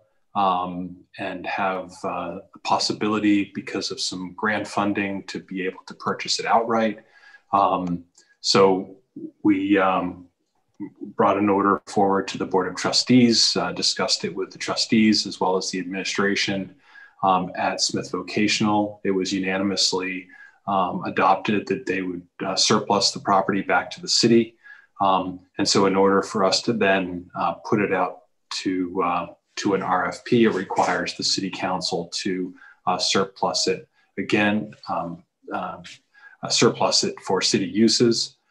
This is a great organization, as you've heard during the public comment session, that does incredibly difficult but vital work in our community, and they've put a lot of investment into this facility. and the location and the services that they provide there are critical. And so I wanted to help facilitate this, as did the Board of Trustees of Smith Vocational. It's somewhat analogous to other surpluses we've done to nonprofits that have been tenants in city property. I can think of like the Nonotuck School and the old Fiker School, or the Community Music Center, which leased for many years the old South Street School, and eventually reached a point where they had the resources and it just made more sense for them to own it. And frankly, from the city's perspective, it makes more sense for us not to hold on to it as a liability and to just, not, if it's, especially in a school when it's not being used for educational purposes. So, so this will all follow the same process that I followed for these other buildings that we've surplused. There'll be an appraisal done, and then an RFP will be issued that obviously limits the use of the property to any future buyer, in this case for children's advocacy services. And then the pilot agreement is a standard that we've done with all of our surplus properties over the years. So I hope that the council will support this. Again, it's a great organization, and I think this would be a great use for permanent use for this particular city-owned facility. Thank you. Councilors, discussion. Councilor Quinlan and Councilor Jarrett. Well, I thank you for the explanation, Your Honor. The and also taking me down memory lane a little, as my kids both went to Nonotuck and both took lessons at the Community Music School. But in this particular case, I was just curious about one thing. I agree with you. We heard really terrific public testimony this evening about this organization and the use of this building for that, and I agree wholeheartedly. I'm just curious, in terms of the pilot program, how does that work in terms of just in comparing it to what it would be if it was sold to a private entity and there was taxes on it? I'm just curious about that, how that compares. So the formula we've been using for all of our nonprofits where we sold a city building to is we essentially ask them to pay 25% of what the building would be taxed at if it were not owned by a tax exempt property owner. So basically a quarter of what the tax bill would be. You also have to keep in mind that because this building will be owned by a nonprofit, and because there's actually a deed restriction on the property that says it can only be used, for this purpose, that also has an impact on the value of the property, similar to, affordable housing or other projects. They pay taxes or they're assessed, but obviously the assessment factors in, what the actual market value is. So, yeah, it's 25%. It's something I've discussed already with the CAC folks. They understand that. It's what the folks at Community Music School and Nonotuck also agreed to, and it's something that the city's been doing for several years. Obviously, we've had long conversations about payment in lieu of taxes, and had hoped that some of our larger tax exempt organizations would participate in a pilot program. But so this is the one way we feel that in basically not putting a piece of property back onto the tax rolls at least captures some relief or value to the tax base in terms of this pilot payment. But yeah, thank you for that explanation, and also the value to the community of having these resources available is important too, and that's a great investment. The 75% being an investment on the city's part. So, thank you. Councilor, wait, who else had their hand up? Okay, Councilor Jarrett, then Councilor Labarge, and Councilor Maori. Okay, thank you. I'm so glad to understand what the Children's Advocacy Center does, and I'm glad to support this. And a note about the pilot agreement is this gets us some amount of income, while if this nonprofit just bought a property, we would not get anything unless we negotiated that. I had a couple of questions. So the city will hold the deed restriction. Is that correct? And we could change it in the future if for some reason, you know, the Children's Advocacy Center didn't want that property anymore? So what we've essentially what we do is, it's not really a deed restriction necessarily. The RFP, basically what the RFP says is that they will have, it can only be used, it has to be used for children's advocacy services for the next 25 years. So it basically bakes in that anyone who, you know, purchases it has to, and that's a number we've used for the other similar sales we've done. So it's not really something we hold. It's more of a restriction on the future, on the use of the property. So if it were to be sold or transferred, it can only be used for those purposes. And the CAC folks understand that. So in terms of what would happen if they didn't want to honor that, you know, that would be something we would then have to, you know, take legal action on. I don't really think that that's going to be the case here. So it's not exactly like a historic deed restriction or like a conservation restriction or a historic restriction that's sort of separate and above the deed. It's something that's sort of baked into the sale, and they understand that they have to maintain it for that use for the first 25 years. Mm-hmm. My concern was more, what if they outgrew that space? They're kind of locked in, but I guess that's a decision that they get to make. Yeah, no, I think that they've definitely, you know, certainly they have a lease right now, so they could continue to lease it. And I think they're on like their second or third lease, but I think they've made the decision that actually it would be probably free up more resources to not be a rent payer, but to actually, you know, own the property and have probably a smaller mortgage than what they're paying in rent. So that's the decision they've made, and so we're trying to honor that. Right. Thank you. My second question is that, does this property have an apartment in it? I know I have constituents at this address, or I did a year ago. There had over time there had been an apartment upstairs, I believe, but to my knowledge, it's not something that it's something that's intermittently, I think, been used, but I believe that that in more recent years it hasn't been used in that way. I think the lease with Smith Vocational actually stipulated that it couldn't be used that way.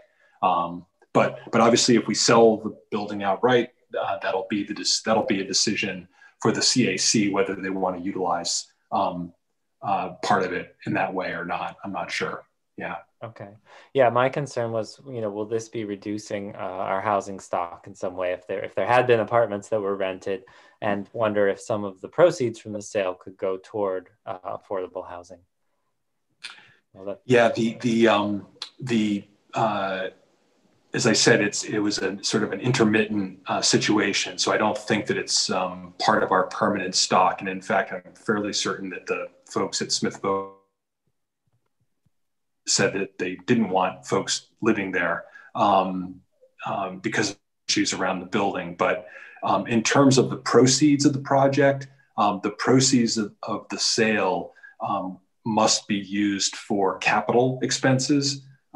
That's sort of a stipulation of sale of city property. And I've pledged that I would use those funds for a Smith Vocational capital project. Just like when we've sold school buildings, we've used the proceeds for an NPS capital project. So it's not something that we can use for other purposes. It really has to be used for capital. Thank you. Even if we wanted to put it toward affordable housing, we couldn't. We were restricted in terms of sale of land like this. Councilor Labarge. Mayor, how much land is involved with the house? It's not a. It's just a building lot. It's not a huge. I know it sort of sits near the orchard, and you know there's like the orchard, and then there's an old farm road that takes you up to the school. But really, it's a frontage lot. It's probably a standard size lot for that neighborhood. I'm not sure if it's in the order or not. I can't remember if it's. There is a parcel ID, but I can't remember if we actually put the acreage, but it's probably a standard lot in that area, which, I don't know, quarter to half acre, I'm not sure. So. My question, Mayor, is I think Councilor Jarrett had some concerns, just say they became bigger and bigger. Could they actually add on to that house, like an addition? Again, it would be their property, and they would be free to do that if they wanted. I don't think that it's on such a small lot that they'd be limited from doing that. But again, part of this is I believe they view this as their sort of forever home, and they've been there now for several leases, and it's worked out very well. And so that's why they want to sort of be able to control their own destiny, as it were, and own the property. And if that means expanding or putting additions on. I think CAC is a great organization. We heard them talk tonight about it being safe haven, and I have to agree with that. So that was my question. Also, was at any point, if they became a larger private organization, would they be able to add on? So you answered my question. Thank you, Mayor. Councilor Maori was next. The mayor already answered my question as well. Thank you. Great. Are there any other questions? Councilor Fuller? Well, I just wanted to follow up on what Councilor Jarrett was asking about the proceeds, and the mayor mentioned that it would be devoted to a Smith Voc capital project. Have you identified a project yet? Are there multiple ideas already, or has one been selected? Yeah, no. Typically Smith submits projects as part of the capital program, and we always have projects on our 5-year capital plan from Smith. And I know they've got lots of. There's always needs. Particularly for some of their older buildings. So I'm sure we'll have no trouble finding projects. We're in the middle of replacing lockers now as part of the capital program. And we've done roofs, we've done vans, and we've done other things for the school. So we'll work with them to identify what their greatest need is. And these funds will be put aside for funding those projects. Great, thank you. Any other questions? Councilor Nash. Memory serves me right. This project originally had to do with a construction project with Smith Voc students that they constructed the home. Is that right? It's been referred to as the farmhouse. It's a farmhouse the updating. Yeah, they definitely students have done work in the home at the time that it was being set up. It wasn't built by students, but it was there have been several properties and homes gifted to the school over the years, and so this was a project, and I believe students were involved at one point in the project. Right. I can't tell you more recently. I know the director of maintenance at the school, Tim Smith, does do maintenance there and is responsible for maintenance. And but yeah, I saw Councilor Dwight's head nodding. There was students were involved, I think, in renovations at some point. That would not surprise me. Of Smith students working on this property, that Northampton and Smith have gone to nurture this program into existence, and here we are, furthering the existence of that program. I think it's just like it's really wonderful the way the city and Smith Folk have all worked together to make this program happen. And so anyway, I just wanted to note that. Thank you. Councilor Dwight. Just a quick word, and basically to commend the mayor. In the past, actually, when we surplus properties, there were no associated pilots. In fact, actually, what we kept doing was taking large, significant properties and rendering them over to vital nonprofits. But the fact is that there was the only upside for the city was the reduced liability, no longer having to maintain mothballed buildings and so on. But it started, I think, back with the sale of the old firehouse that was to Media Education Foundation in Woodstar, that they volunteered on the purchase pilot. And it was at that point that the city decided that maybe that's not a bad idea on all future sales to nonprofit systems. So actually and Nonotuck was a perfect example. You have valuable assets to the community, but at the same time, there is a cost associated with that had to be borne by the city that we did gladly, and the community was quite generous. But the fact is that this economically works so much better. We have essentially an assurance that all these institutions are going to remain serving the community, and at the same time, there's an offset with the lost tax revenue, and we also reduce our liability on properties that there's no benefit to the city, other than these lease agreements have become even more complicated. So, building into the condition of sale, essentially the covenant. I don't know if that's even be the legal assignment, but that for 25 years, assuring that these enterprises will stay and continue their missions, and at the same time, we get to reap the benefits of their good work without the increased cost to us at a time when it becomes harder and harder to meet those costs. So I just, since I possess a tiny little historical perspective, I wanted to offer that. Thank you, Councilor. Yeah, definitely there were some pilots early on, and I will say that in more recent years, since the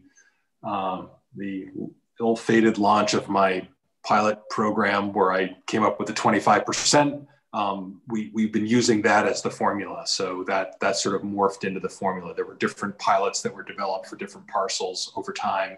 But we sort of landed on this 25% one, and that's the one that we've been using. And this is now, I believe this is now the fourth city building that my administration has surplused, that had been previously buildings that we had leased, the old Florence Grammar School, and obviously I mentioned the old Fiker School and South Street School, the water department building, which is going to Congregation B'nai Israel, and now this one, which will go to another worthy organization. So I think these are serving very important community purposes. Councilor Dwight. And just to follow up with a ding that the mayor's too polite to make, actually. But the fact is all these agencies, as I said, contribute proportionally a great deal to the community. We have some larger institutions with larger assets that were not so willing to comply or at least accommodate us. And simply, we can only ask. We can't tell or command or demand. But in this case, these sales of the property, we can actually make it a condition of sale. But there are larger agencies that absolutely are very important to our community and contribute to our community. But the fact is they don't contribute a proportional amount of funds that these smaller nonprofits that are in most cases wheezing along hoping for the next state grant, as opposed to having large, deep endowments and expanding revenue streams. I'm just saying, I'm not going to mention any by name, but they're it'd be nice if they followed their very honest lead. It's enough, I think. Yeah. Okay. Any other comments, veiled or otherwise? Okay. Seeing none, roll call, please, Laura. Okay. Councillor Labarge.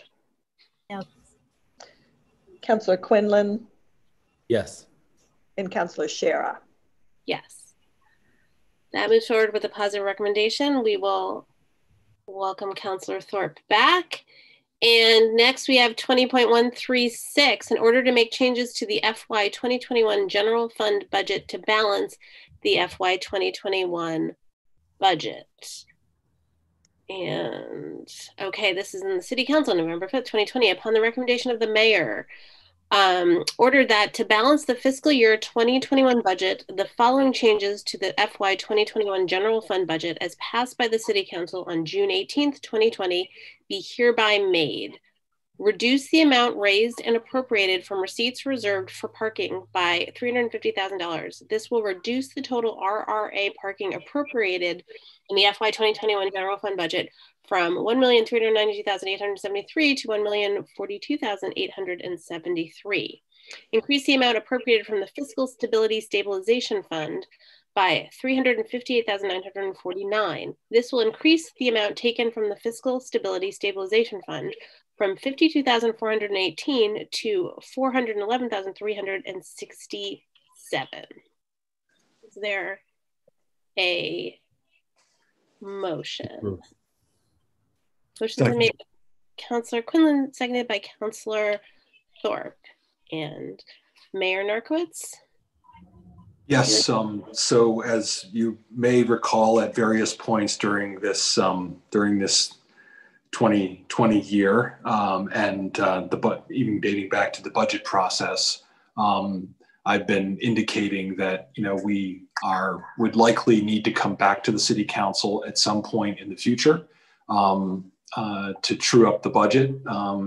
We were making our best estimates back in May when we submitted this budget, not really knowing what the full extent of COVID-19 would be in terms of impacts on city revenues, as well as the fact that we were doing so without having a state budget passed in place. So we didn't actually have a true cherry sheet with revenues that we could count on or use to make our budget with. We were basically using the governor's budget, which had been submitted pre-pandemic, and then building in some of our own assumptions about what we thought it would do to revenues during the pandemic. So fast forward, and we're now at a point where we need to be able to certify that our budget is balanced, and this is part of where we are as we approach the tax rate process that you announced the hearing for in terms of setting the tax rate for FY 2021. We have to be able to show to the state that we're using actual revenues and we have revenues to support the expenses that are outlined in our budget.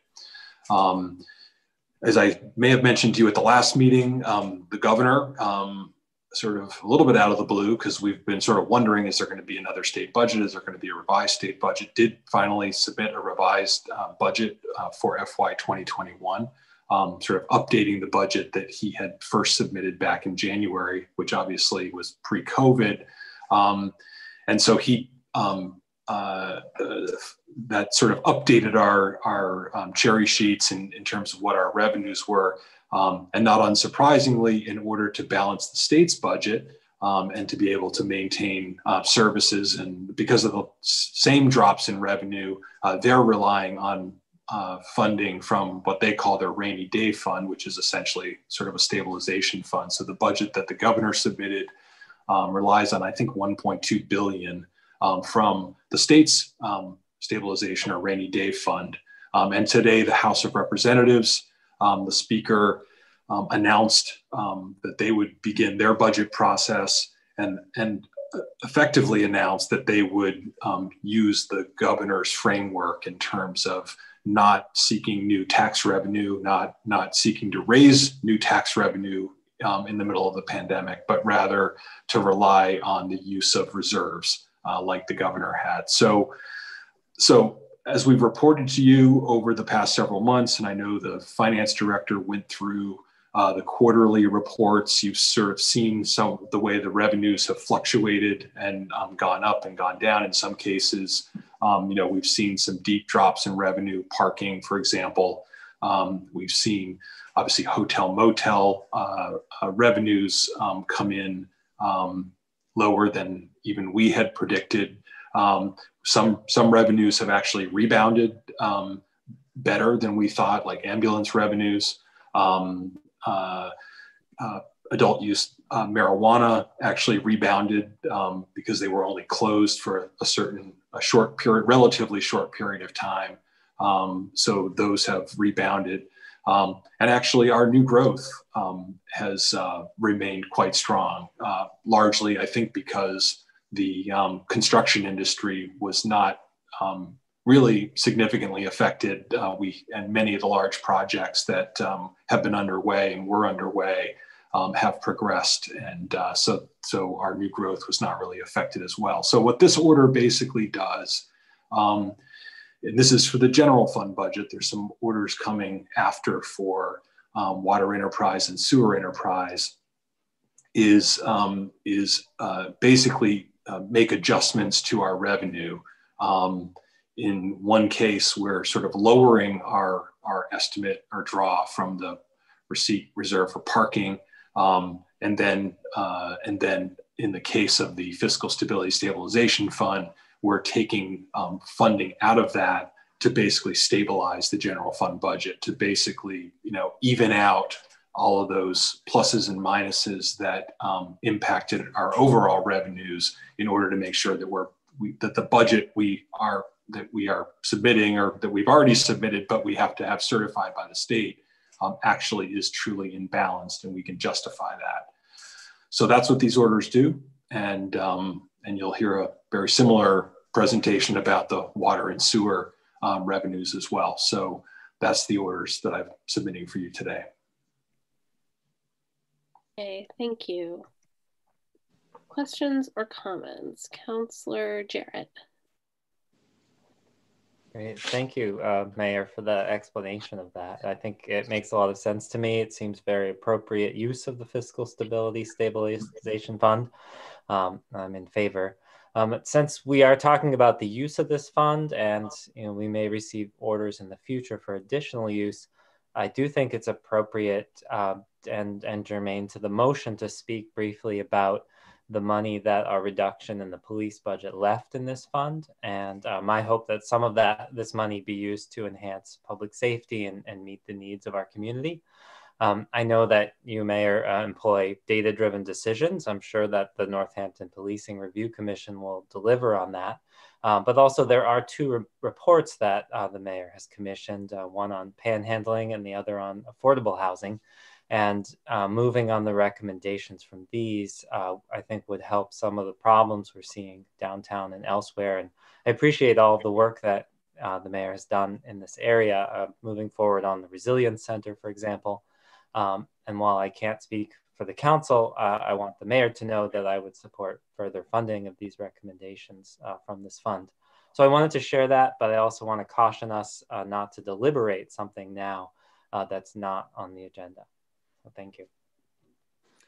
Thank you, Councillor. I appreciate that. And it's duly noted. And I know at the time that those cuts were made by the council, I think there was some question about, at the time, should I be reallocating them at the time? And I think one of the things I expressed to you, and I think I expressed it publicly, was my apprehension, knowing that we would likely be in a situation later in the year where we would have to use our fiscal stability funds just to balance the budget. So, so while we ended up freeing up, 600,000 or so, I don't have the number right in front of me, that we didn't have to use from fiscal stability, we're now having to tap into, the amount that we're tapping into tonight. So it's not but your point is well taken. And obviously those two studies are important, and we are working to advance them. I know the Housing Partnership is going through those recommendations from the Fair Housing analysis, and actually working on a guest column in the Gazette that'll be happening pretty soon, and they're working on them in that regard. And then obviously we continue to work to advance the Resiliency Hub initiative, and have some couple of grants in right now to help support that. So, but your point is well taken, and obviously what I've been telling people is one of the reasons why we appointed the commission that you and Councillor Quinlan serve on is to actually get some research and some recommendations into possible alternatives for public safety. So hopefully we'll have some of those as we go into the budget season for FY 2022 that we can talk about and work on. Other questions or comments from the council?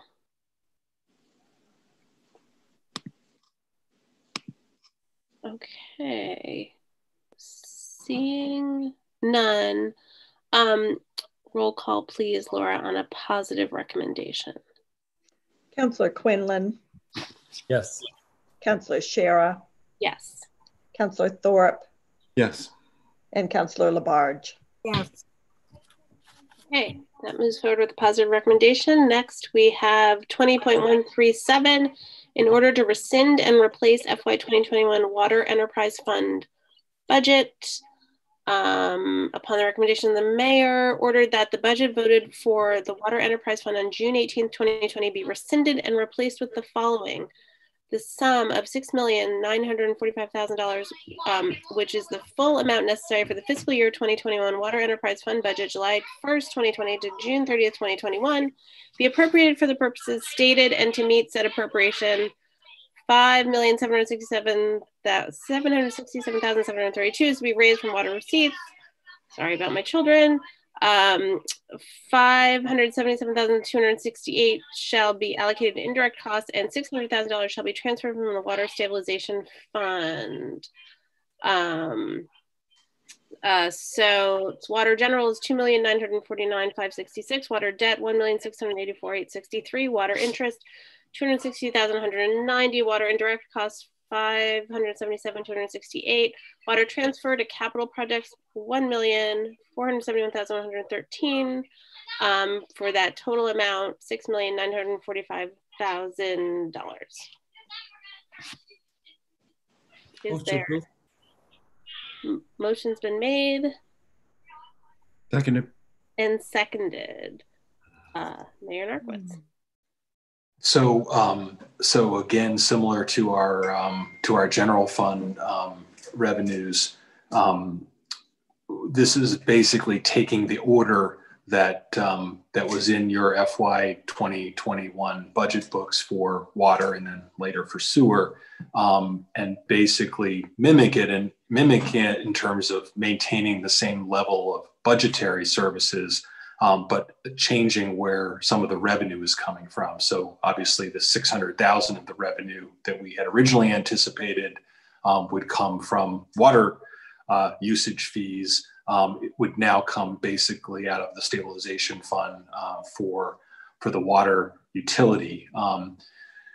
As probably won't come as a surprise, we've seen some significant drops in water usage from some of our larger customers. You've been reading the newspaper, you've been hearing about this happening in other communities. Amherst, for example, not having UMass fully in session, seen significant drops in their water revenue.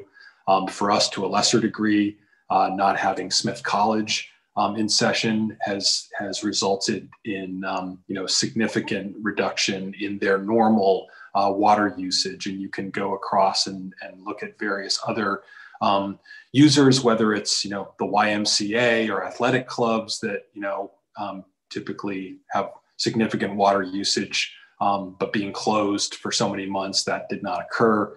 And so even some of our restaurants and some of our retail establishments that were either closed or had limited hours, also we see reductions there as well. So the concern is the way the revenue is tracking, we won't have sufficient revenue from water enterprise to support the budget. So we're going to use what the stabilization funds are designed for to stabilize the budget to get us through FY 2021.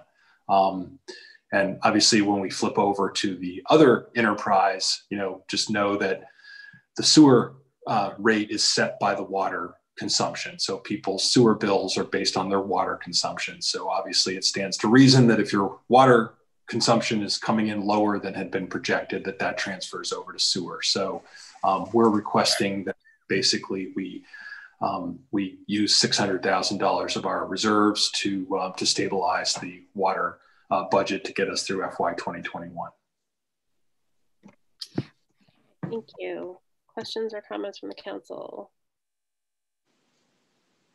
Hotels are another big one, that are major water users. Think about the Hotel Northampton, or think about the Fairfield Inn, or any of these other hotels, which, people are showering and using the bathrooms. And if they've been closed, that's also a significant reduction in water usage. I think we're looking at some of those bills being, in the neighborhood of 70 to 80% below what their normal consumption rate would be. But again, if your hotel is closed, then that explains it. Okay, Councilor Quinlan.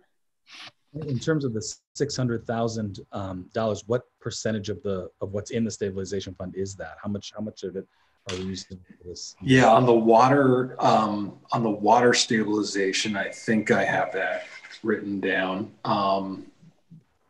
It still leaves us with quite a healthy balance. Actually, I'm going to ask, see if I can find that here. It's 22% of our water stabilization fund, and obviously every year we generate. There's always some additional funds, and we often come to you and say we want to move that into the water stabilization fund. So I think that fund would be at $2.7 million after that transfer. That was where it would leave it. So I think it would still leave us with a fairly healthy balance, I believe. And with the enterprise stabilization funds, do those impact the bond rating as well? I know, and rightfully so, you're pretty proud of the bond rating that we've achieved in Northampton. And does this have an impact on that? Should we be thinking about that for the future as well? I think the reason why we build strong reserves and build up our reserve funds is to, be able to weather these types of fluctuations. And so if anything, on the recent bond rating call we had, this sort of just affirmed, we were finally in the middle of one of these situations that we're always planning for in terms of our reserves. So the fact that we're able to not really miss a beat and continue to run the utility and be able to, have healthy reserves that we can tap into. If anything, I think that just enhances our bond rating. So I don't see it affecting it. Obviously, we don't want to get into the habit of using, of relying too much on these funds. But I do think that we're in a very unique situation with COVID, and even some of the institutions that were closed have now have since reopened. And I think we're going to see those numbers hopefully go back up in the future. So I think this is definitely a very isolated COVID-related incident. I frankly can't believe. I was thinking to myself, well, with everybody home, that maybe the residential water use would have gone up. But I'm not sure if we're all showering as much or what. I'm not sure. People are not showering as much. I'm not really sure what's going on. Maybe they're conserving water. I'm not really sure. But I've noticed several counselors drinking water as you're speaking to try to help the situation. Okay, well, we all need to go for please drink faster. We need the revenue. So then we have to take a recess. Thank you. Yes, thank you. So I just want to be clear. So we had 2.7, so it'll be 2.1 after the transfer. So we'll have 2.1 million after the transfer. Okay. Other questions or comments? Okay, roll call, please, Laura, on a positive recommendation. Councillor Shara. Yes. Councillor Thorpe. Yes. Councillor Labarge. Yes. And Councillor Quinlan. Yes. Okay, that moves to a positive recommendation. And next up, we have 20.13, in order to rescind and replace FY 2021 Sewer Enterprise Fund budget. Upon the recommendation of the mayor, ordered that the budget voted for the Sewer Enterprise Fund on June 18, 2020 be rescinded and replaced with the following: the sum of $6,177,500, which is the full amount necessary for the fiscal year 2021 Sewer Enterprise Fund budget, July 1st, 2020 to June 30th, 2021, be appropriated for the purposes stated, and to meet said appropriation, $4,534,674 is to be raised from sewer receipts. $1,042,826 shall be as allocated to indirect costs, and $600,000 shall be transferred from the Sewer Enterprise Fund. So those are coming from sewer general sanitary, $1,051,250, sewer treatment, $2,270,734, sewer debt, $209,235, sewer interest, $61,804, sewer indirect costs, $1,042,826, sewer transfer to capital funds, capital projects, $1,594,651 for that total. Is there a motion? Move to approve, please. Motion's been made. Second? So, was there a second? I think it. I made the first motion. I'll second. Okay, the motion's been made and seconded, perhaps many times now. Mayor Narcoitz. Again, same scenario. We do, just to maybe anticipate Councillor Quinlan's question in terms of what this represents from our reserves. We have much larger sewer reserves because we've been building them up for some of the large projects we have, including, we're in the middle of an $11.5 million upgrade to the wastewater treatment plant, and we've got a number of other large projects. So in the 600,000 represents only 5% of our stabilization fund. So we still maintain very healthy balances for those large capital projects we've been planning for. But again, the goal is to stabilize the utility during this COVID-related downturn.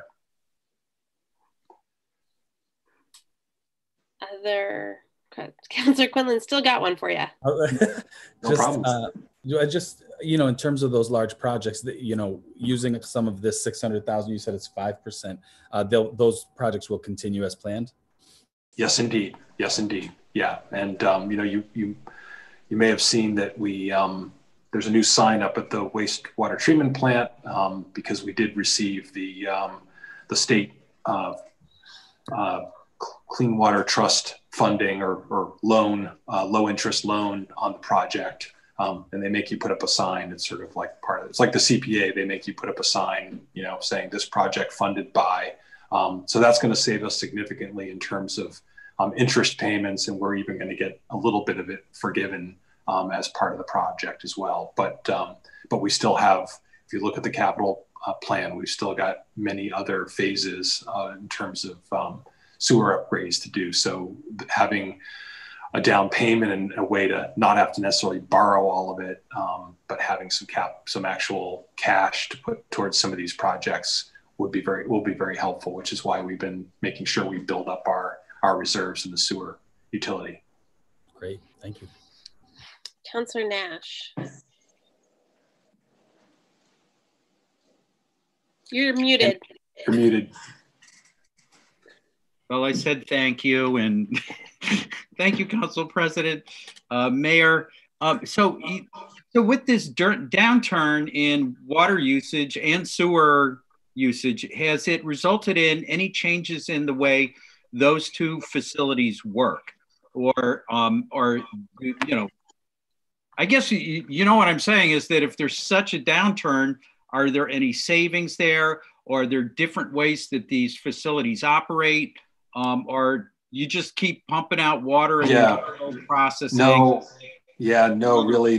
These are 24/7 processing facilities. Obviously, on opposite ends of the water story, and so no, it really doesn't really impact that. We've still got to, many of you counselors who went on the tours of both facilities, all of the same testing has to occur, and all the same monitoring of pressure and monitoring of the reservoirs and wells and all those things happen. So, this is still a major utility that's handling many millions and millions of gallons.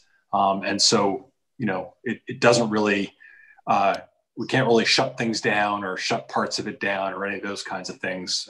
And then obviously on the stormwater side, we're basically, this is the final stop before our sewage goes into the Connecticut River. And so we have to do all the work in terms of purifying it and taking that brown beaker that you saw and turning it into the clear beaker that you saw before it does go out into the river. So there's really not savings to be found because of this.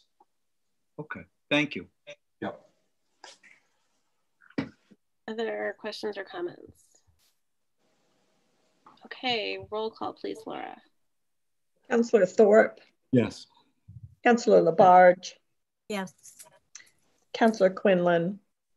Yes. And Councillor Shara. Yes. Okay. Oh, Councillor Jarrett. I'd like to request a short recess. Okay. What time is it? Let's come back at, let's say, 9:20. Let's all use the facilities so we can get that revenue back. Boost it up. Okay.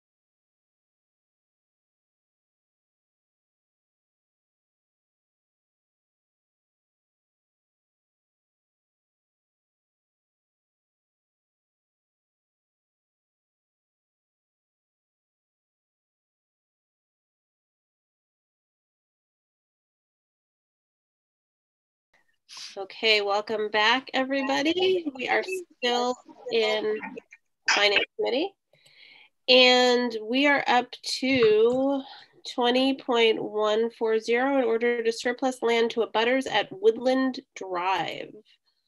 Upon the recommendation of Mayor David J. Narkowitz and Planning and Sustainability. Whereas on April 6, 2020, City Council authorized the city to accept a deed for 1.906 plus or minus acres on Woodland Drive, map ID 42-131 for an affordable home, a workforce or market rate home, and a future walking and bicycling path, which the city acquired on May 13, 2020, book 13526, page 315. Whereas in conducting due diligence, there are one or more slivers of land which are not necessary for the above purposes and which could be sold to abutters if mutually agreeable terms could be worked out. Ordered that City Council declares such slivers of land surplus to city needs, and this mayor is authorized to transfer deeds for such surplus land. Further related or unrelated to selling such land, if the city is able to acquire deed or easements to extend the above referenced trail further east, the mayor is authorized to accept said deed or easements. Motion, please. Motion to approve. Second. Motion's been made by Councillor Quinlan, seconded by Councillor Thorpe. One. Other way around. Other way around. Oh, I'm sorry. Made by Councillor Thorpe, seconded by Councillor Quinlan. Mayor Narkowitz. I'm actually going to defer to our Director of Planning and Sustainability, Wayne Fiden, who's an expert in land slivers. So he can. Please educate us on the sliver. Yes. Sure. I don't know if you noticed when Laura put the view up, the ordinance up, but the property is sort of shaped like a flagpole with a very short, a flag with a very short flagpole. That flagpole does us no good whatsoever. It would give the new homeowners, the responsibility to clear snow, and the abutter is very interested in getting that property. So we would sell the land to the abutter, just that flagpole, and then we'd be left with the square land. That's the only one which we know we want to do, but as we lay out homes and do more details, there could be an additional sliver of property which we'd also want to sell. And then the northerly part of the property, the original order allowed us to save an easement or some right of way in case you want to build a future trail. If a neighbor is willing to give us a portion of their property or sell us a portion of the property, you'd be granting us the right to buy that. That may or may not ever happen. This would give us the authority so we could negotiate. Great. Any questions or comments? Councilor Labarge. Wayne, on the so-called sliver, is it a flagpole lot that you're talking about, the sliver? Or what is it, just a flagpole? Yeah, it's not a flag lot as in a legal flag lot, but the property itself narrows down to, something like 15 feet wide for a portion of land. So that 15 feet doesn't do us any good. Are you talking about the first house on the corner? That's correct. The land between that first house and Woodland Drive. Okay. Have you had the surveyors out there yet making a determination on the property and so forth with the city? No, we want to have your vote first, because where we draw that line will depend on whether you give us authority or not. I didn't want to spend money on survey and then not be able to go forward. Okay, and the other sliver, where is that located? Well, the same property owner whose fronts on West Hampton Road, he would like to buy some land behind his home that we're not ready to agree to yet because we have to lay out the lot. But if we can make it work and make him happy, we'd like to. But if we can't, we may not be able to go there. Is that to give the city the opportunity to have the trails go through, or? No, that extra sliver would really be to allow the neighbors to buy some land as a buffer for them to protect. Okay. All right, I understand that. Thank you, Wayne. Other questions? Okay, seeing none, roll call please, Laura, on a positive recommendation. Councilor Labarge. Yes. Councilor Quinlan. Yes. Councilor Shara. Yes. And Councilor Thorpe. Yes. Okay, that moves forward with the positive recommendation.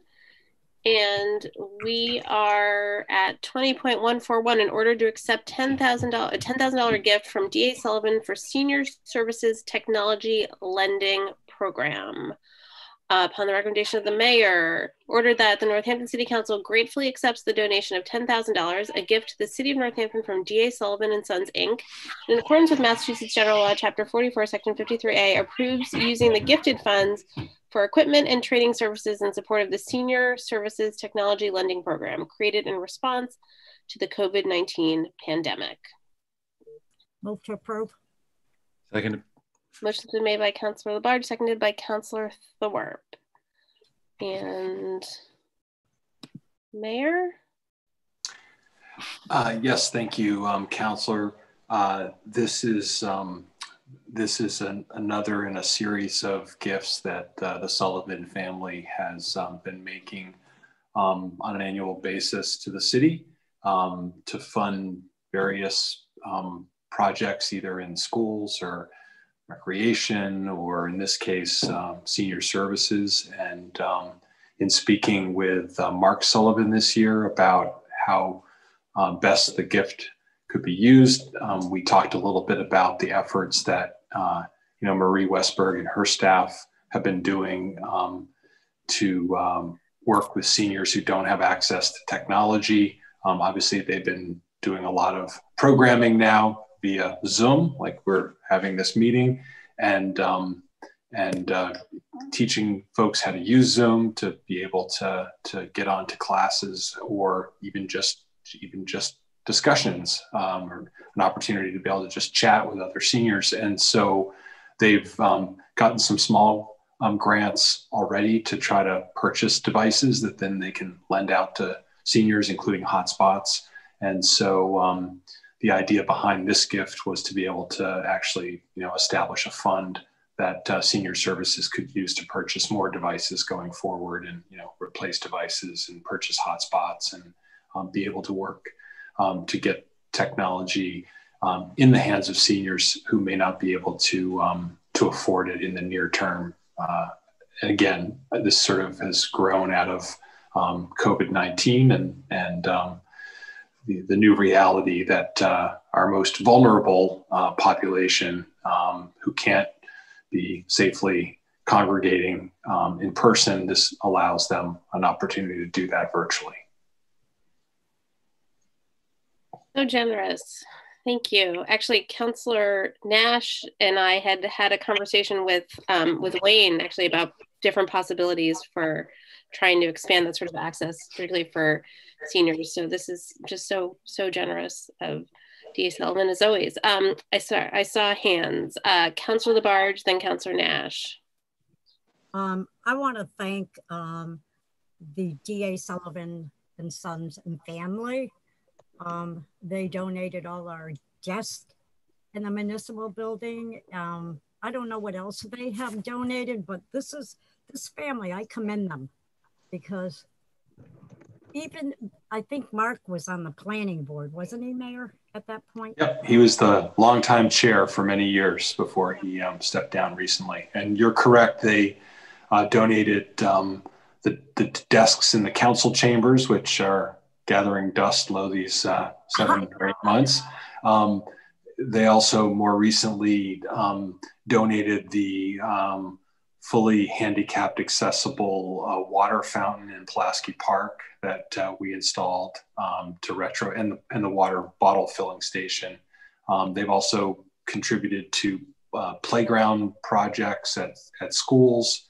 And it's just, they feel really strongly about giving back to the community. And so every year they check in about what are the types of projects that they could support. So this year it felt like supporting seniors in this way was a good use. Right. I want to thank them and commend them for helping our city as a business. And I wish many more businesses would come forth and be like the Sullivan family. They are just unbelievable. Councilor Nash. Yeah, I want to thank the Sullivan family and for this donation and for this conversation, because I, like Councilor Shara, am having one of those connect the dots moment of like, oh, there is a program.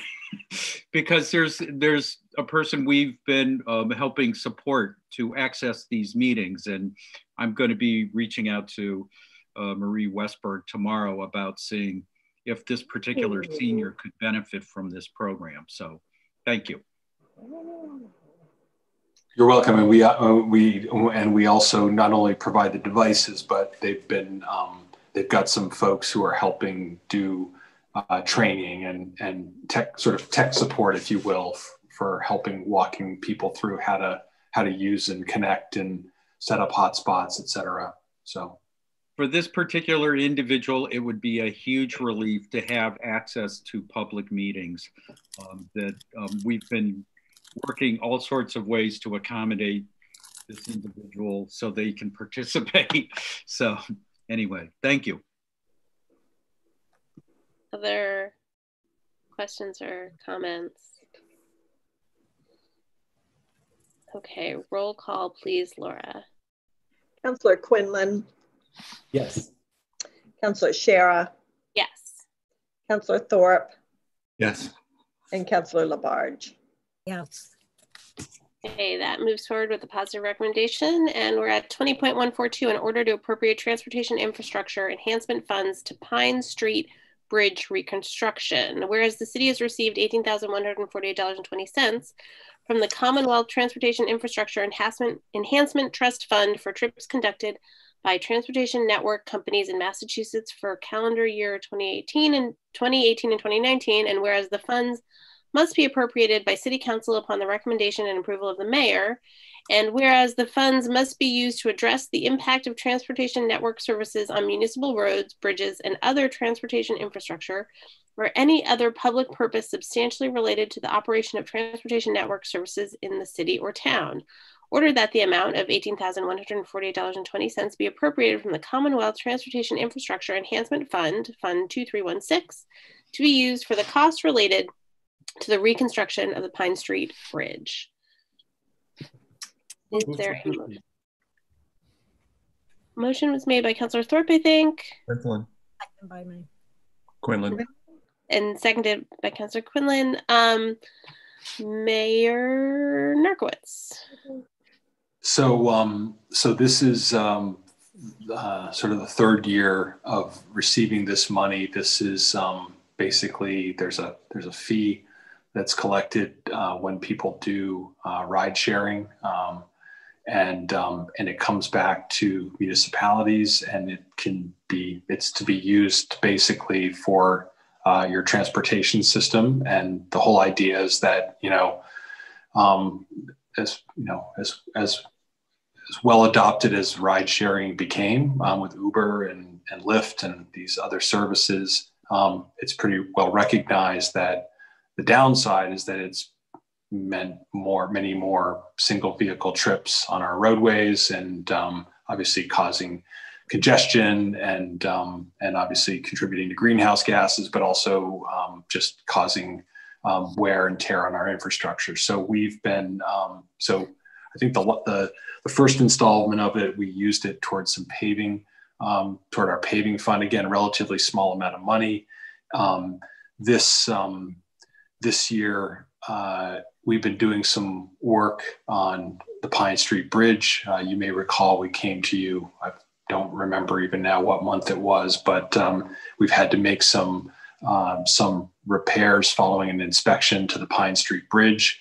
And so in talking to the DPW director about the most sort of pressing need and some costs that she has right now that this money could pay for, the Pine Street Bridge project seemed to be the most imminent in terms of a transportation infrastructure project where we could put this money to use immediately. So I'm essentially requesting, and we have to show the state that we're actually appropriating it to a transportation, related project. So that's why I'm making this request that we're basically taking 2 years of it and sort of bundling it and appropriating it to the Pine Street Bridge project. And the only other question, I think it might be on the, I'm not sure if we put it on the agenda, but if it's possible to request 2 readings in the main meeting, only because there's some of this work is winter sensitive, and the director would like to get, but that's more a question for the main meeting. I can't remember if we put that on the order or not, but the request is on the agenda. So excellent, great. Questions or comments? Councilor Nash. Mayor, where is the Pine Street Bridge? It's, when you're when you're on Pine Street, when you're heading down from the center of Florence and you go past the Sojourner Truth Memorial and you go past Great Wall, and it's that little bridge. You may not even notice it's a bridge, but that takes you, over the Mill River and to the intersection of Spring Street and Florence Road. So it's right there. Thank you. Yep. But it's a. How old is that bridge? What's that? How old is that bridge?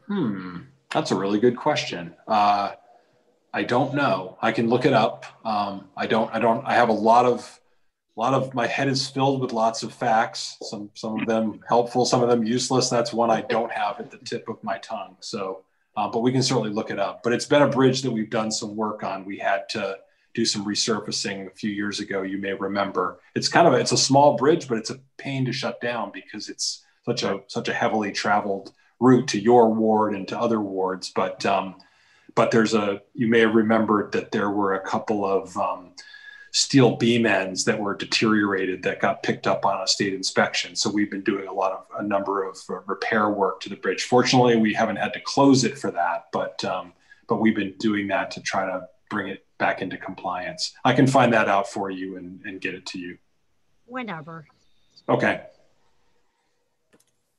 It's water under the bridge, right? Sorry. All right. Any other questions or comments? Corny jokes? I'll be here all week. Roll call, please, Laura. Councilor Shara. Yes. Councilor Thorpe. Yes. Councilor Labarge. Yes. And Councilor Quinlan. Yes. Okay, that moves forward with a positive recommendation, and we are at 20.143, in order to appropriate $3,000 in CPA funds for construction of Pine Grove Trails. This is upon the recommendation of the Community Preservation Committee. Ordered that whereas the Office of Planning, Sustainability, and Conservation Commission submitted a small grants application for construction of a trail connection from Old Wilson Road to create public access to the Pine Grove section of the Rocky Hill Greenway. Whereas the project meets the goals of the Sustainable Northampton Plan, Northampton Community Preservation Plan, and open space, recreation, and multi-use trail to provide for passive recreation and promote further exploration, and contributes to public health by encouraging walking and hiking. Whereas on October 7, 2020, the Northampton Community Preservation Committee voted unanimously to recommend that $3,000 in Community Preservation Act funds be used to support this project. Now, therefore, be it ordered that $3,000 be appropriated from Community Preservation Act funding to the Pine Grove Trail Creation Project, and that the grantee meets the conditions approved by the Community Preservation Committee, the Mayor, and City Council. Specifically, $3,000 is appropriated from the CPA Open Space Reserve account. Is there a motion? Move to approve. Second. Motion was made by Councilor Labarge, seconded by Councilor Thorpe, and Sarah LaValle is here. Sarah? All right. So the Community Preservation Committee has begun reviewing applications for the fall funding round, and they have 2 initial recommendations from the small grants and expedited review process in advance of the other recommendations that are going to be coming before you later this winter. And the first of these is the Pine Grove Trails project that's in front of you now as a small grant recommendation. So over the past several years, the city, in partnership with Mass Audubon, has created the Rocky Hill Greenway, which is a 200+ acre wildlife corridor that's part of an open space network that extends from the Connecticut River Oxbow and Arcadia Wildlife Sanctuary to the western part of the city. And when I first started working here about 10 years ago, this greenway didn't exist. So this is brand new and it's really exciting. And the most recent acquisition in the Rocky Hill Greenway is the Pine Grove Golf Course, which is currently in the process of being restored and reforested with the help of Community Preservation Act and also state grants. So when the area was a golf course, it was easily accessible through the parking area and existing cart paths. You could park at the parking lot and just walk out anywhere. But the parking area and the clubhouse remained in private ownership and is being developed. So that's no longer a viable access point, and the previous access isn't available anymore. And in addition, the fairways that were mown regularly and were easily accessible are no longer being mowed and maintained, and a dedicated trail system is being created for easy public access. There's lots of cart paths on the property, so this is a lot easier than most of the properties that we work with. But this initial small grant application to the Office of Planning and Sustainability will allow a trail to be created from Old Wilson Road to connect to that cart path network, which will then also collect to the larger Rocky Hill Greenway. Thank you for that explanation. Are there questions or comments? Councillor Labarge. Sarah, the property to the right where the Gulf Coast houses, and there's there's a house below, all those lots, 4 lots have been sold, correct? Yes, so those were retained in private ownership and right. aren't owned by the city. So they're sold? Yes. All right, so this $3,000 we're looking at now doing the trails, because I have friends that live on Pine Valley. And where are you going to start this?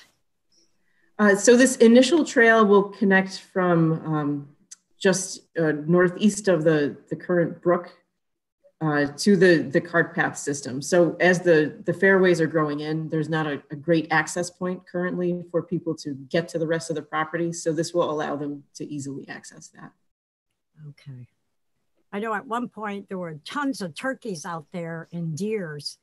And when I had talked with Wayne about that, because they're absolutely beautiful out there, lately we haven't been seeing them. And he said, once we start revitalizing that property, the wetlands out there, they'll bring them all back again. They'll all come back. So I was happy to hear that. Great. More turkeys and deers. Any other questions, comments? Okay. Roll call, please, Laura. Thank you, Sarah. Councillor Thorpe. Yes. Councillor Labarge. Yes.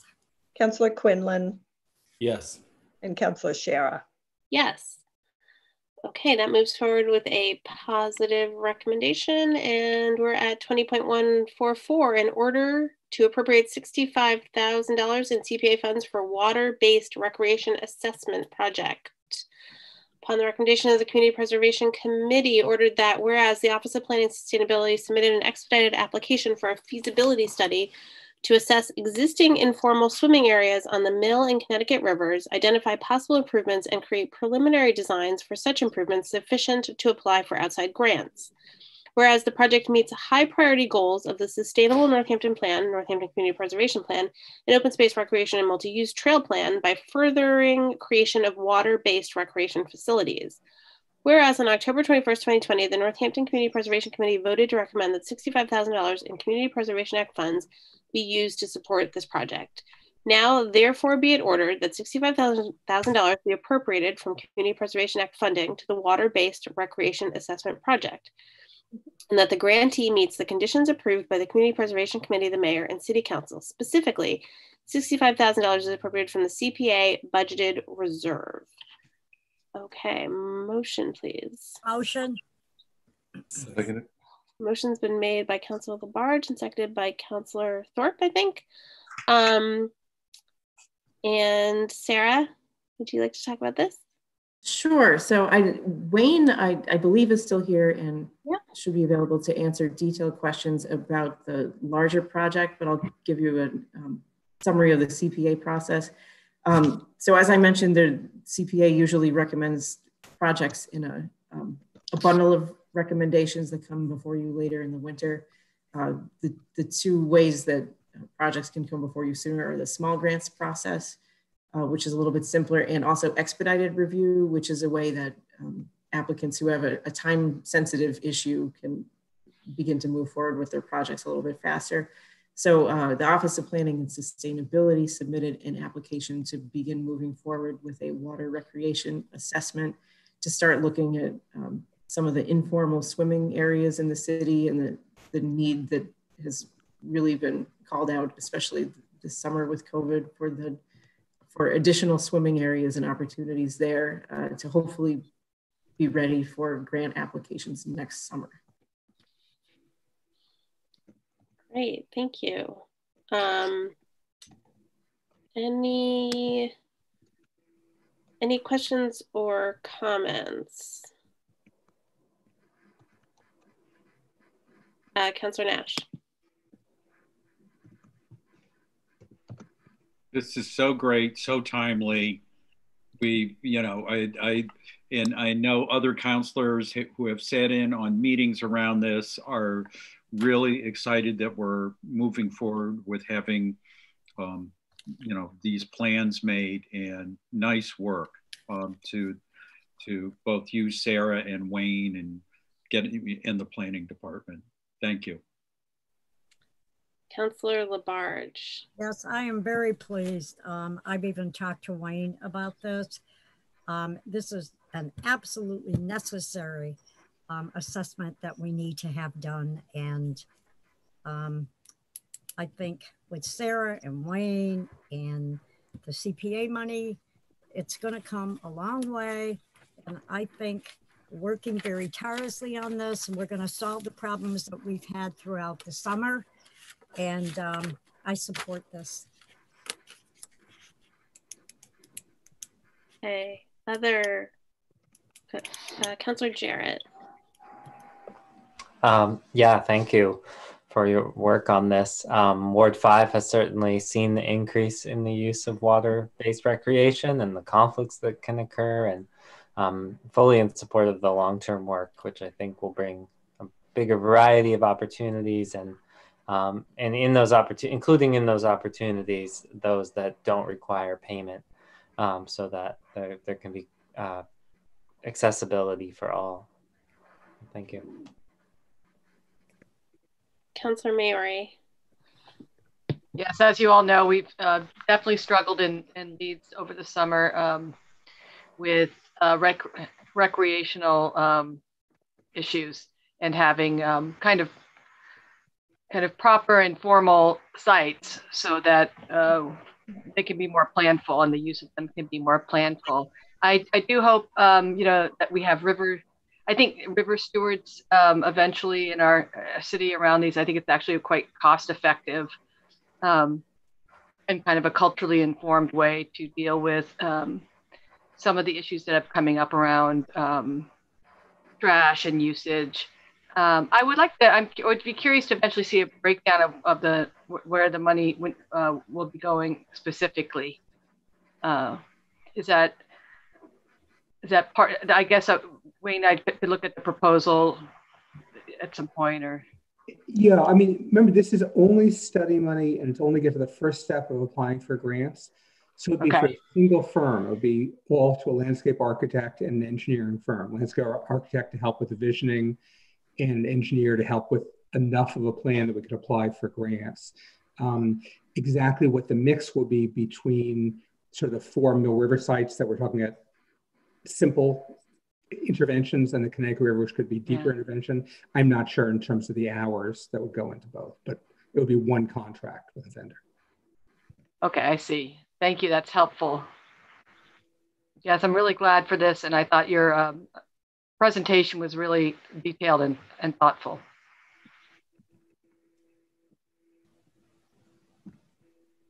I see another hand. Okay. This is definitely an exciting step forward.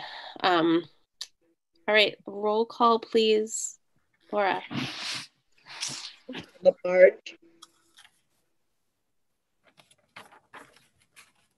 Councilor Labarge, I don't know if we can hear you. I didn't hear her. Oh, Yes. sorry. Councilor Labarge. Yes. Okay. Councilor Quinlan. Yes. Councilor Shara. Yes. Councilor Thorpe. Yes. Great. That moves forward with a positive recommendation. And that brings us to the end of the finance agenda. Is there a motion? Move to adjourn finance. Motion's been made and seconded to adjourn finance. Roll call, please, Laura, on adjourning. Councilor Quinlan. Yes. Councilor Shara. Yes. Councilor Thorpe. Yes. And Councilor Labarge. Yes.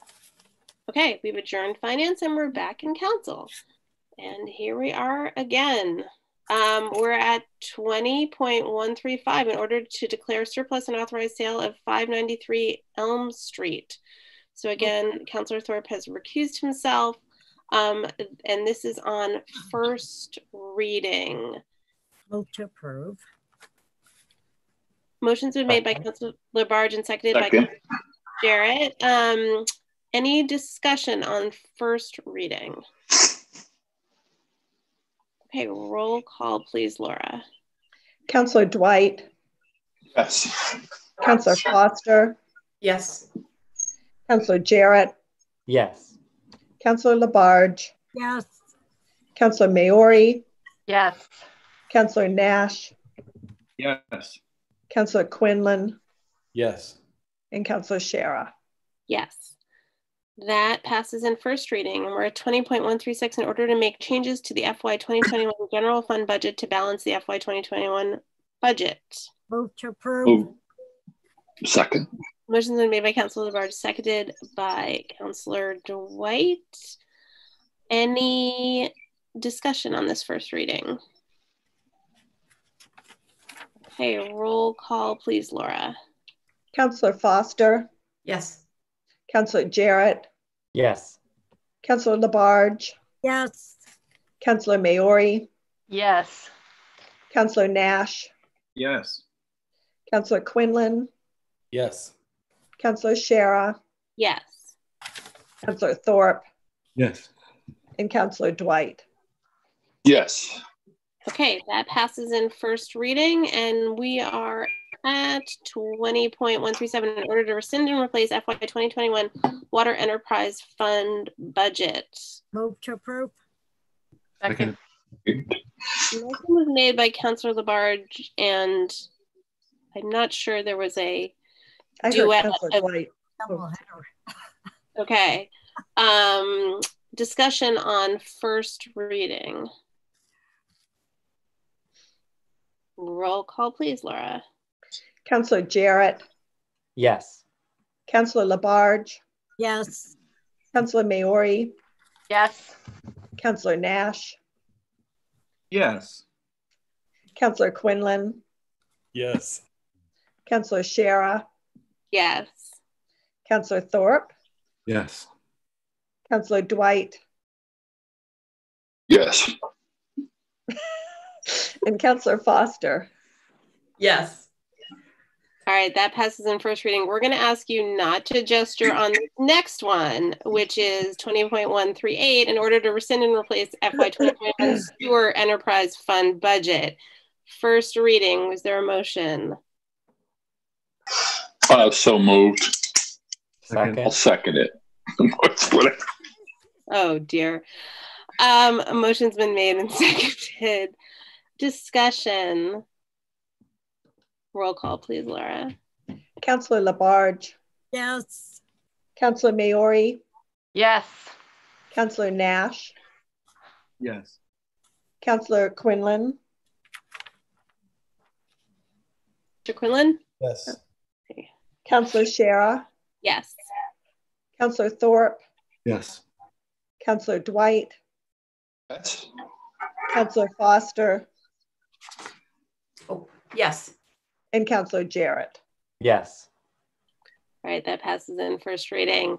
Next is 20.140 in order to surplus land to abutters at Woodland Drive. Move to approve. Motion's been made. Seconded by who? Who was it? Fess up. Whoever wants it. I said it. So. Counselor Thorpe.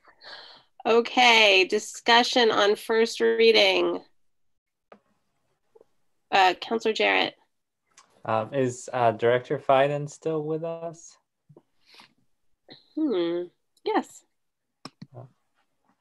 I noticed that I just looked on the street view of this area and noticed that this sliver of land does have a number of trees on it. They're not that big. I guess, is there any concern with that the new owners may cut down those trees, or just, that sounds like that, if we sold that, they would have the right to do that. So just wanted to raise that issue. And we didn't have any conversation about the trees. I know that they generally are interested in this just to protect themselves. So they were worried if the land was sold to someone else that they might be exposed. So as far as I know, they have no plans, but I didn't discuss it with them specifically. Mm-hmm. Other questions or comments? Okay, roll call, please, Laura. Counselor Maori. Yes. Counselor Nash. Yes. Counselor Quinlan. Yes. Counselor Shara. Yes. Counselor Thorpe. Yes. Counselor Dwight. Yes. Counselor Foster. Yes. Counselor Jarrett. Yes. And Counselor Labarge. Yes. Okay, that passes in first reading. 20.141, in order to accept $10,000 gift from D.A. Sullivan for Senior Services Technology Lending Program. Motion. Approval, please. Second. Made by Counselor Dwight and seconded by Counselor Labarge. Discussion on first reading. Counselor Foster. I just wanted to echo the gratitude I heard in the committee meeting of the generosity from the Sullivan family. It's really wonderful. Thank you. Any other questions or comments or discussion? Okay, roll call please on this generous gift. Counselor Nash. Yes. Counselor Quinlan. Yes. Counselor Shara. Yes. Counselor Thorpe. Yes. Counselor Dwight. Yes. Counselor Foster. Yes. Counselor Jarrett. Yes. Counselor Labarge. Yes. And Counselor Maori. Yes. Okay, that passes in first reading. And we are at 20.142, in order to appropriate transportation infrastructure enhancement funds to Pine Street Bridge reconstruction. Move to approve. Motion's been made by Counselor Labarge. Seconded by Counselor Maori. Seconded by Counselor Maori. Discussion on first reading. Okay. Hearing none, roll call please, Laura. Counselor Quinlan. Yes. Counselor Shara. Yes. Counselor Thorpe. Yes. Counselor Dwight. Yes. Counselor Foster. Yes. Counselor Jarrett. Yes. Counselor Labarge. Yes. Counselor Maori. Yes. And Counselor Nash. Yes. Okay, that passes on first reading, and there's a request. Second. Motion's Whatever been that was. made by Counselor Labarge, seconded by Counselor Dwight to suspend rules. Discussion on suspension of rules. Roll call on suspending rules, please, Laura. Counselor Shara. Yes. Counselor Thorpe. Yes. Counselor Dwight. Yes. Counselor Foster. Yes. Counselor Jarrett. Yes. Counselor Labarge. Yes. Counselor Maori. Yes. Counselor Nash. Yes. And Counselor Quinlan. Yes. Rules are suspended. Move second reading, please. Move second reading, please. Moved by Counselor Dwight. Second. Seconded by Counselor Foster. Discussion on second reading. Roll call, please, Laura. Counselor Thorpe. Yes. Counselor Dwight. Yes. Councillor Foster, Yes. Councillor Jarrett, Yes. Councillor Labarge, Yes.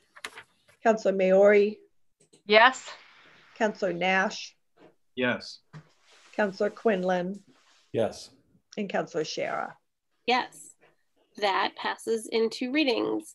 And we are at 20.143 in order to appropriate $3,000 in CPA funds for construction of Pine Grove Trails. Move to approve.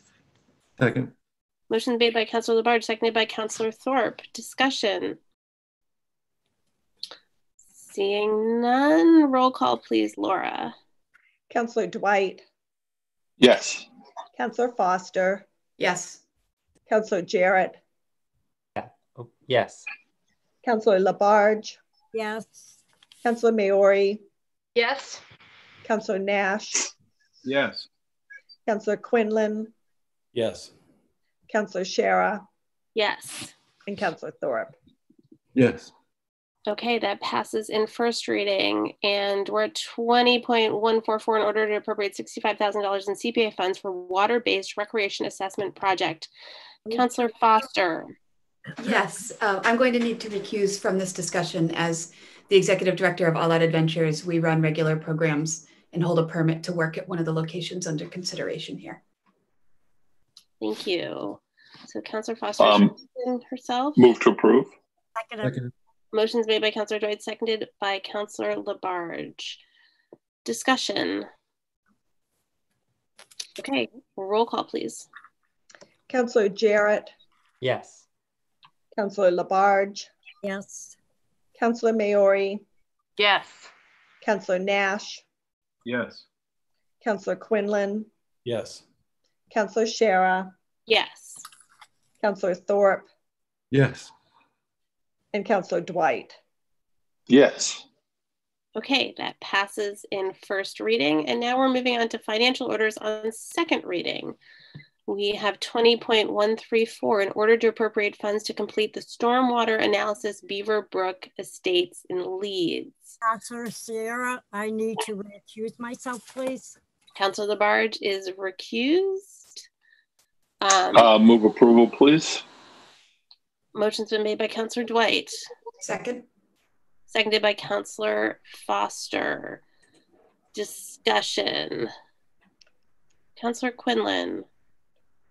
You know, so Mr. Melnick was here tonight in public comment, and I was thinking a lot about what he was saying in terms of that this maybe wasn't a council issue.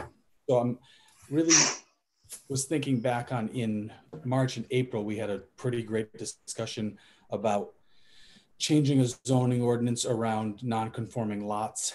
And one of the arguments made was that we would be, as a council, leaning on the Zoning Board of Appeals and the Planning Board to take a little firmer look at some things before they pass them off to us. So I'm curious about the rest of the council, what you think here, because it's given me pause to think about this. I read the emails this week from Mr. Melnick and then the follow-up from our DPW director. And I thought the DPW director's response was very appropriate. I thought that it was correct. But again, I wondered if, based on Mr. Melnick's comment earlier, if this wasn't something that another board should be taking a little sharper look at than us.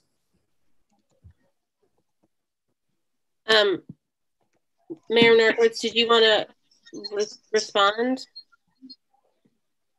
I was reminding folks that, you know, by statute, you are the body that controls this fund, or the ability to take money out of this fund. And I mean, we do have a zoning board of appeals and we do have other planning bodies, but this is, you're the only body that can adjudicate this particular issue that you're being asked to adjudicate. You're not being asked to rule on zoning or rule on anything other than just allowing the planning board to access these funds to try to make sure that the homeowners who purchased, these properties in this development have a functioning stormwater system that can actually be certified. So similar to what you did more recently with the with the project up on Village Hill, where the developer left sort of a project unfinished and sort of left the neighbors, or the neighborhood, or those who were there with a problematic system. And so we basically had to step in and address it. So, but we do have Donald Escalia on the call, and we do have Mr. Fiden on the call. So if there are other questions, I know, I know that the attorney Melnick said that this is not you shouldn't be involved in this, but actually you're the only authority that can be involved in this particular question. And again, there's precedent, just several months ago with the project at Village Hill. I see Councillor Jarrett and then Councillor Nash. Would anyone be able to explain what Mr. Melnick is talking about as far as the zoning board and the courts? Yeah.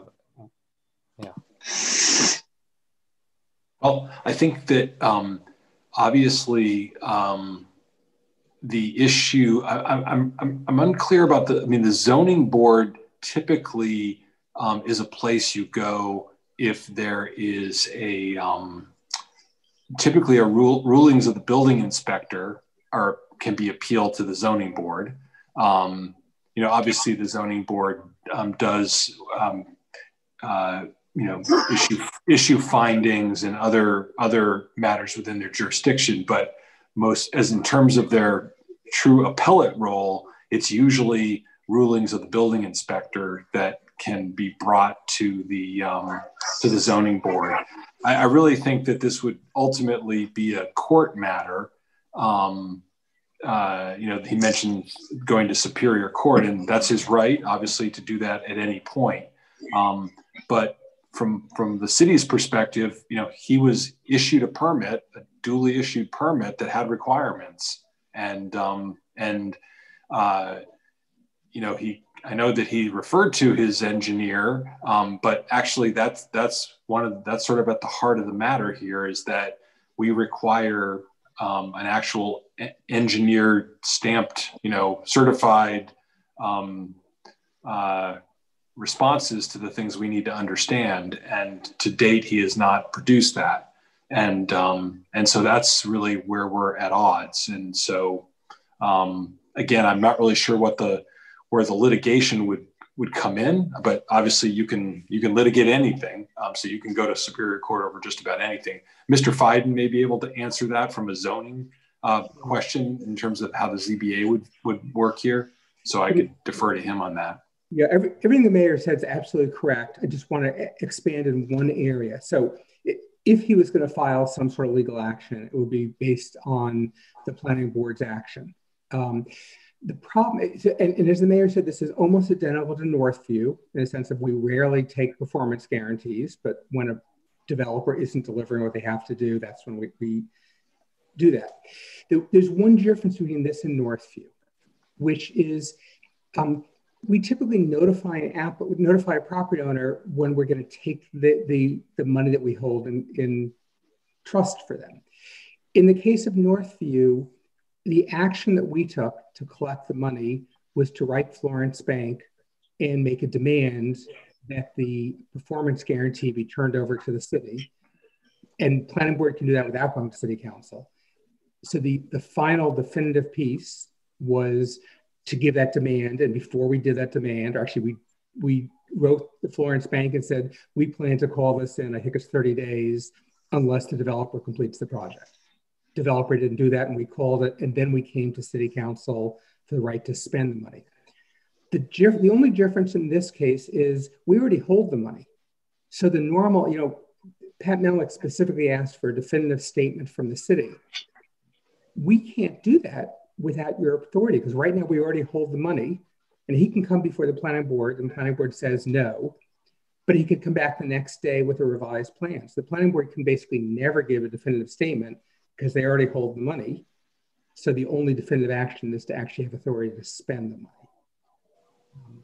So to be clear, I mean, there's a challenge in court. I'm not a lawyer, but there's a challenge of you have to exhaust your administrative remedies before you go to court. His administrative remedy is to come back to the planning board every single week and say, can you release me now? And the planning board is going to say no, but they're never going to say we wouldn't release it next week. You could come back with more information. So the definitive statement is when we say, we now have the authority to spend your money, we will spend the money in 14 days or 21 days or 30 days, unless you collect this process, unless you correct the problem. So Director Fiden, are you saying that for him to pursue the courts, this would actually have to happen first? This council vote? Or? I don't know. I mean, I can't speak. I'm no lawyer, so I can't speak whether he could go to court. But his specific request to you in public comment was a definitive denial letter. I don't think we could issue that letter. Okay. It has to exhaust the remedy. It just has to make one change. Thank you. Councilor Nash. Thank you, Council President. So I just want to say that based on the documentation provided by Director LaScalia and just my awareness of the history of what's gone on here, I'm inclined to release funds, to vote to release these funds tonight. My only concern is based on Mr. Melnick's account that he only learned about this later in the process. Makes me, that's his claim, and that makes me wonder if we voted to continue tonight, it would provide an additional 2 weeks. And I wonder if either the mayor or Wayne or Mr. Fiden or Director LaScalia thinks that any additional time like that might bring about a resolution, because we have a bit, I interpret this as kind of a standoff, and that I'm thinking of the residents who now currently own those properties up there, that this needs to be resolved. And that's why we hold these monies. It's actually to protect them, to make sure that due diligence is done around these plans. So I'm just putting that out to the mayor and staff. If an additional 2 weeks might help in bringing about some sort of agreement. I was hoping Mr. Melnick would stay on the line. I see he's not in the room right now, but so that's my thought. Go ahead. I can't speak for Mr. Melnick, but again, his specific request in public comment was we issue a denial letter. Right. If the period is delayed, we're not going to take any action unless he comes to the table and says he doesn't correct the problem. The next letter we would write is, once you gave us authority to spend the money, we would write him formally and say, we have authority to spend the money. Here's your last chance to meet these standards. So if what he really wants is that denial letter, we won't be able to do that till you act. If something else would get him going, then that would be great. So and again, I've talked to the solicitor about this. There's no, there's no violation of notice or anything like that. There's no notice requirement. And again, I would say, it's always a little bit hard when someone's at a meeting telling you they didn't know anything about the meeting. But clearly he's at the meeting and he knows about it, and the DPW has been corresponding with him about this issue for many, many, many years. And the fact that this has sort of gotten his attention, I think, is important. And I hope it does draw a resolution, but I don't think 2 weeks. I think the fact that these monies would be available will hopefully draw a quick resolution. Because 2 weeks, we're going to be right where we were. And as Director Fiden said, what he's asking for as the resolution is not a resolution in the city's view. The resolution is to perform,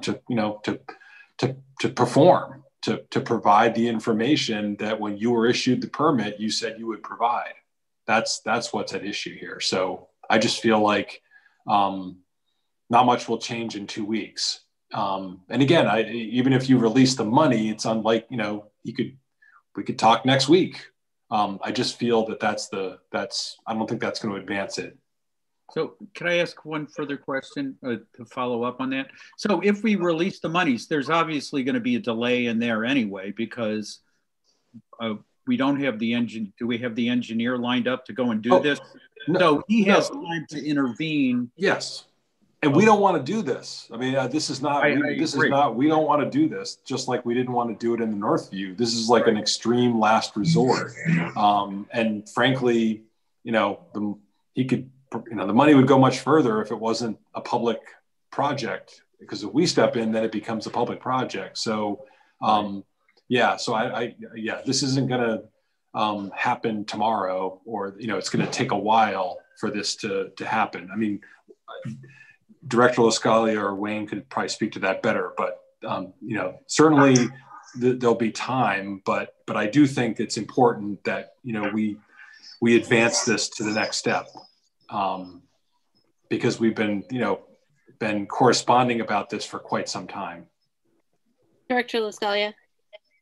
Yes, good evening to everyone. It is definitely my preference that Mr. Melnick provides the information that we have been requesting for years, actually. That's what we want. This is not something that my department wants to take on or manage. It's certainly, you know, we want to spend our time, you know, engaged in other projects and not engaged in a private development here. But we want to ensure this is done properly. But this is not something that we actually want to manage. So what we're looking for from Mr. Melnick is information. It is possible that he has done everything that he needs to do. We just don't know that because he won't provide us the information we have repeatedly requested. And again, you know, we have a very long paper trail of this documentation. So what I need from Mr. Melnick is the communication that we have been requesting. And if he's already done it, that's great. I just need to see the paper. I need something from an engineer. And again, that is our preference. Councillor Dwight.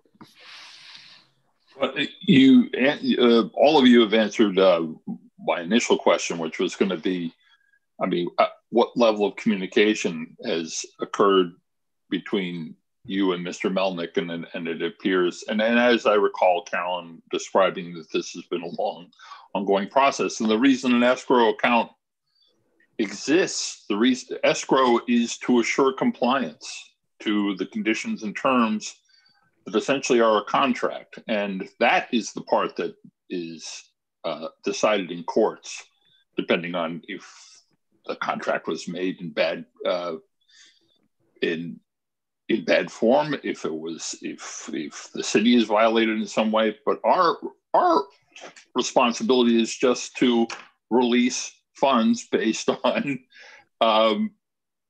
because we have fiduciary oversight, our job is to determine whether it's appropriate to do as the DPW and the planning board have requested, that we invoke the only agency or the only system that can, our last resort is to make him comply. So what we've got left is the escrow account, and I you know, Mr. Melnick, the rest of it is not the rest of the legal stuff is not up to us, but we do. After hearing the case made by the both directors of planning and the DPW, I'm inclined to vote in favor of this in second reading, to invoke the conditions of the escrow account.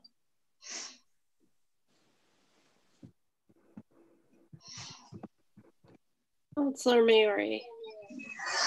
No. Yeah, I have a few questions. I'll try to focus here. I mean, I as the Ward 7 representative, I did alert Mr.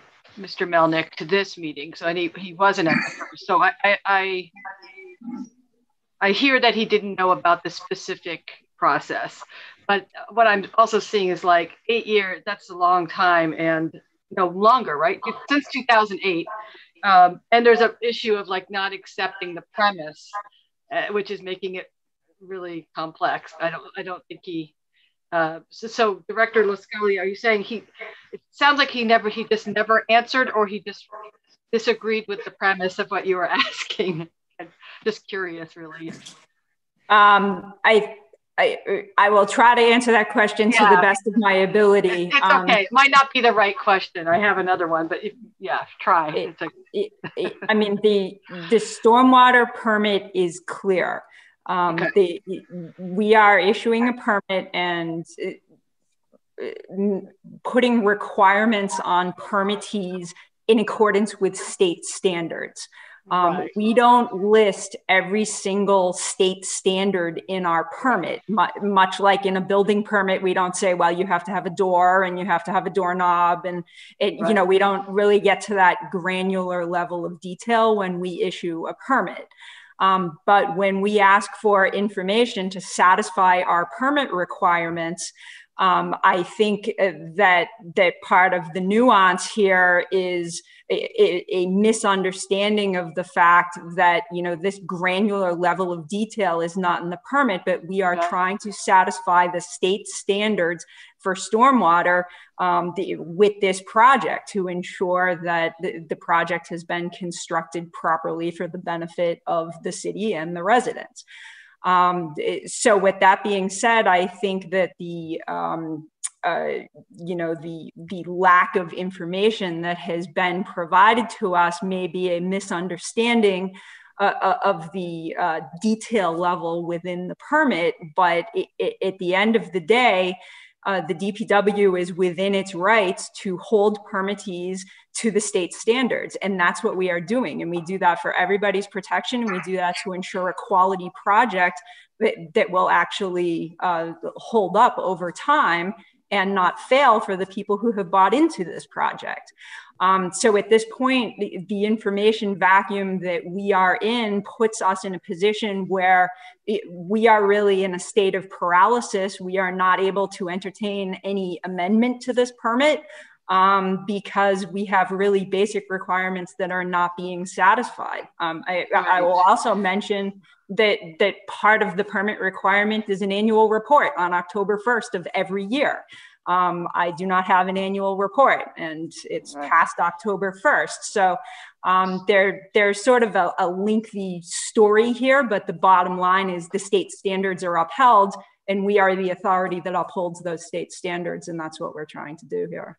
Okay, that's actually quite helpful. Thank you. I just, it's complex, so I wanted to make sure that that's what I was gathering from the correspondence. I guess on a kind of moving forward level, kind of what Councilor Nash was saying. I mean, we vote tonight, and then and if it goes forward, is there opportunity for recourse here? I mean, I believe that Mr. Melnick's engineer actually passed away, and I'm not sure who who does the certification. Is it any engineer, or does it have to be a state engineer, or?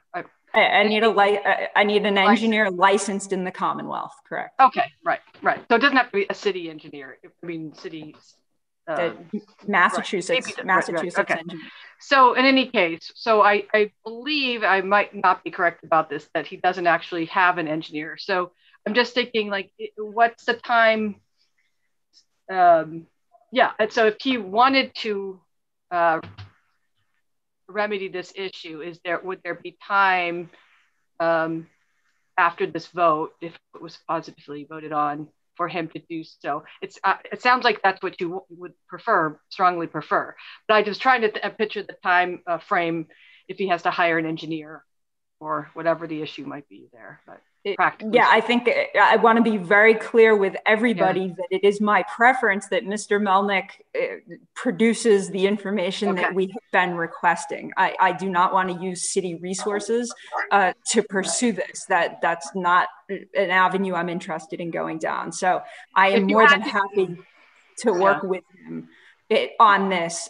But again, it has dragged on for a really extended time period. So we do have to be reasonable here. Right. So I guess if barring no change in that you would have to pursue hiring an engineer, the city would. What would the time frame be? Is that something that happens quickly, or does it happen? I'm just curious, like how long that would. If you get no response from Mr. Melnick. Yeah, there can certainly be a lag time in engaging an engineering firm to do something like this, but I would anticipate that we would start that process and have some resolution in 60 to 90 days. Okay, thank you. That's quite helpful. Thank you, Director. Councilor Quinlan. I just want to say that, I was curious about this, and I feel like as a group we've asked a lot of good questions, and to the mayor and to the two directors, I think the responses have been completely appropriate, and they put me in the position where I would support taking this this funding to get this job done. Unfortunately, maybe.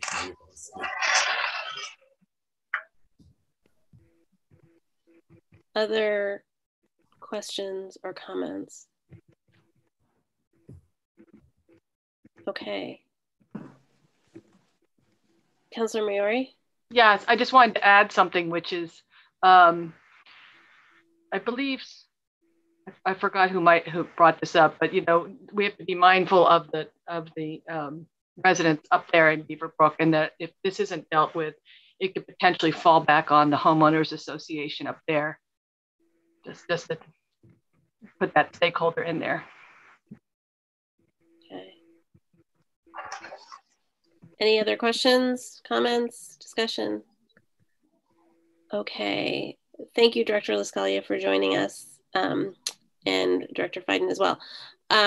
Laura, roll call, please, on second reading. Councilor Maori? Yes. Councilor Nash? Yes. Councilor Quinlan? Yes. Councilor Shara? Yes. Councilor Thorpe? Yes. Councilor Dwight? Yes. Councilor Foster? Yes. And Councilor Jarrett? Yes. Okay, that passes in second reading. We're moving to ordinances for referral. There's 20.139, an ordinance to add section 285-31 newspaper boxes. Move to refer to legislative matters, please. Motion's been made by Councilor Dwight, seconded by Councilor Thorpe to refer to legislative matters. Any discussion on referral? Can I just ask? Councilor Foster. Thank you. Sorry, I forgot to wait to be recognized. Just a point of clarification. I had pulled up the agenda for legislative matters earlier, and it looks like this will be discussed at the upcoming meeting. That is the intent. Okay. So yes. Thank you. Yes. So was your question Monday. was why it was on the agenda before? Laura anticipates if it had been referred to something in addition to legislative matters, it would have been not discussed at legislative matters. But Laura is so good at organizing us. She tries to anticipate this. And so obviously at this time, this would be past the time to be able to put it on that agenda. So she tries to. Sorry. Very organized. That's great. Thank you. I was anticipating it being further out. So thank you for that. It'll be on the meeting on Monday, just so you know. It's coming up Monday. Monday. Okay, let's refer it first. Any discussion on referring it? Okay, roll call please on the referral. Councilor Nash? Yes. Councilor Quinlan? Yes. Councilor Shara? Yes. Councilor Thorpe? Yes. Councilor Dwight? Yes. Councilor Foster? Yes. Councilor Jarrett? Yes. Councilor Labarge? So we come back from recusal. You there, Councilor Labarge? We've moved on. You can come back. We may have you stepped away or? Yeah. Okay. Councilor Maori. Yes. Okay. So now it will be on the agenda on Monday. Moving on to ordinances, we have 20.121, an ordinance to amend section 5.3 to reduce the setback from street lot lines for accessory stables. This went to Planning Board and Legislative Matters and received positive recommendations from both. Why don't I read it and then we'll get a motion. So this is upon the recommendation of Building Department and Office of Planning and Sustainability, an ordinance of the City of Northampton, Massachusetts, prior to Chapter 350, 4.3 Code of Ordinances, City of Northampton, Massachusetts, be amended to reduce the setback from street lot lines for accessory stables. So we're going to modify this section. So 5.3 accessory uses, keeping, so this is what it says now, the keeping of farm animals to include all farm animals and exotics in a related private stable for personal use is permitted as an accessory use in accordance with the following conditions. 3, the location of any stable shall, now we're adding not, be less, and then we're taking out that 100 feet from any street lot line, not less. So now it says shall not be less than 30 feet from any lot line. Move approval, please. Second. Motion's been made by Councilor Dwight and I think seconded by Councilor Maori. Discussion. Councilor Dwight. Is Carolyn here still? No, I don't see Carolyn. So. No. I had called Director Fiden earlier today with a question about the previous agenda item, and he had said Carolyn wouldn't be here tonight, that he would be here to speak. Oh, right.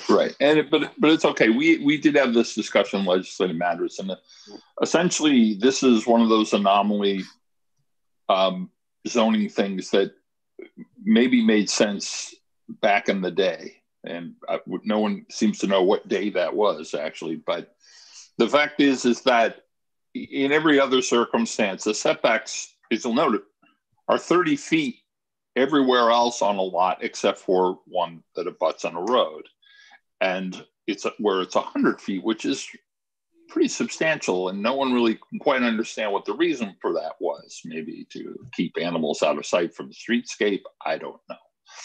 The fact is that it doesn't come up a lot. It really doesn't lend itself to a problem anymore, as if it were ever a problem. But there is an applicant who lives on a corner, so that means essentially 100 feet. It renders a stable impossible for for a resident who basically conforms in every other way and meets all the other conditions. So this is just simply a correction that, and we came to understand that it was something we do periodically as we make up for things that were decided maybe 100 years ago. We don't know. So, well, no, not in that case. If it's a setback laws, wasn't 100 years ago. But in any event, there was no opposition to the proposal. So and I think that's in a nutshell. Right. There were no nays. There were no nays. Right. Oh, wow. You guys are really going for it. Oh! I lose impulse control when it gets later. Sorry.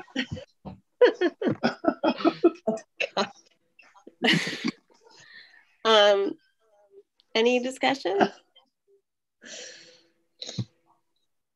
Okay. There shouldn't be after that. Laura, roll call, please. Councillor Quinlan. Yes. Councillor Shara. Yes. Councillor Thorpe. Yes. Councillor Dwight. Yes.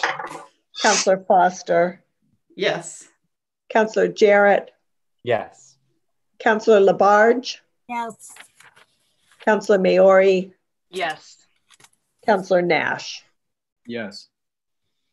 All right, that passes in first reading.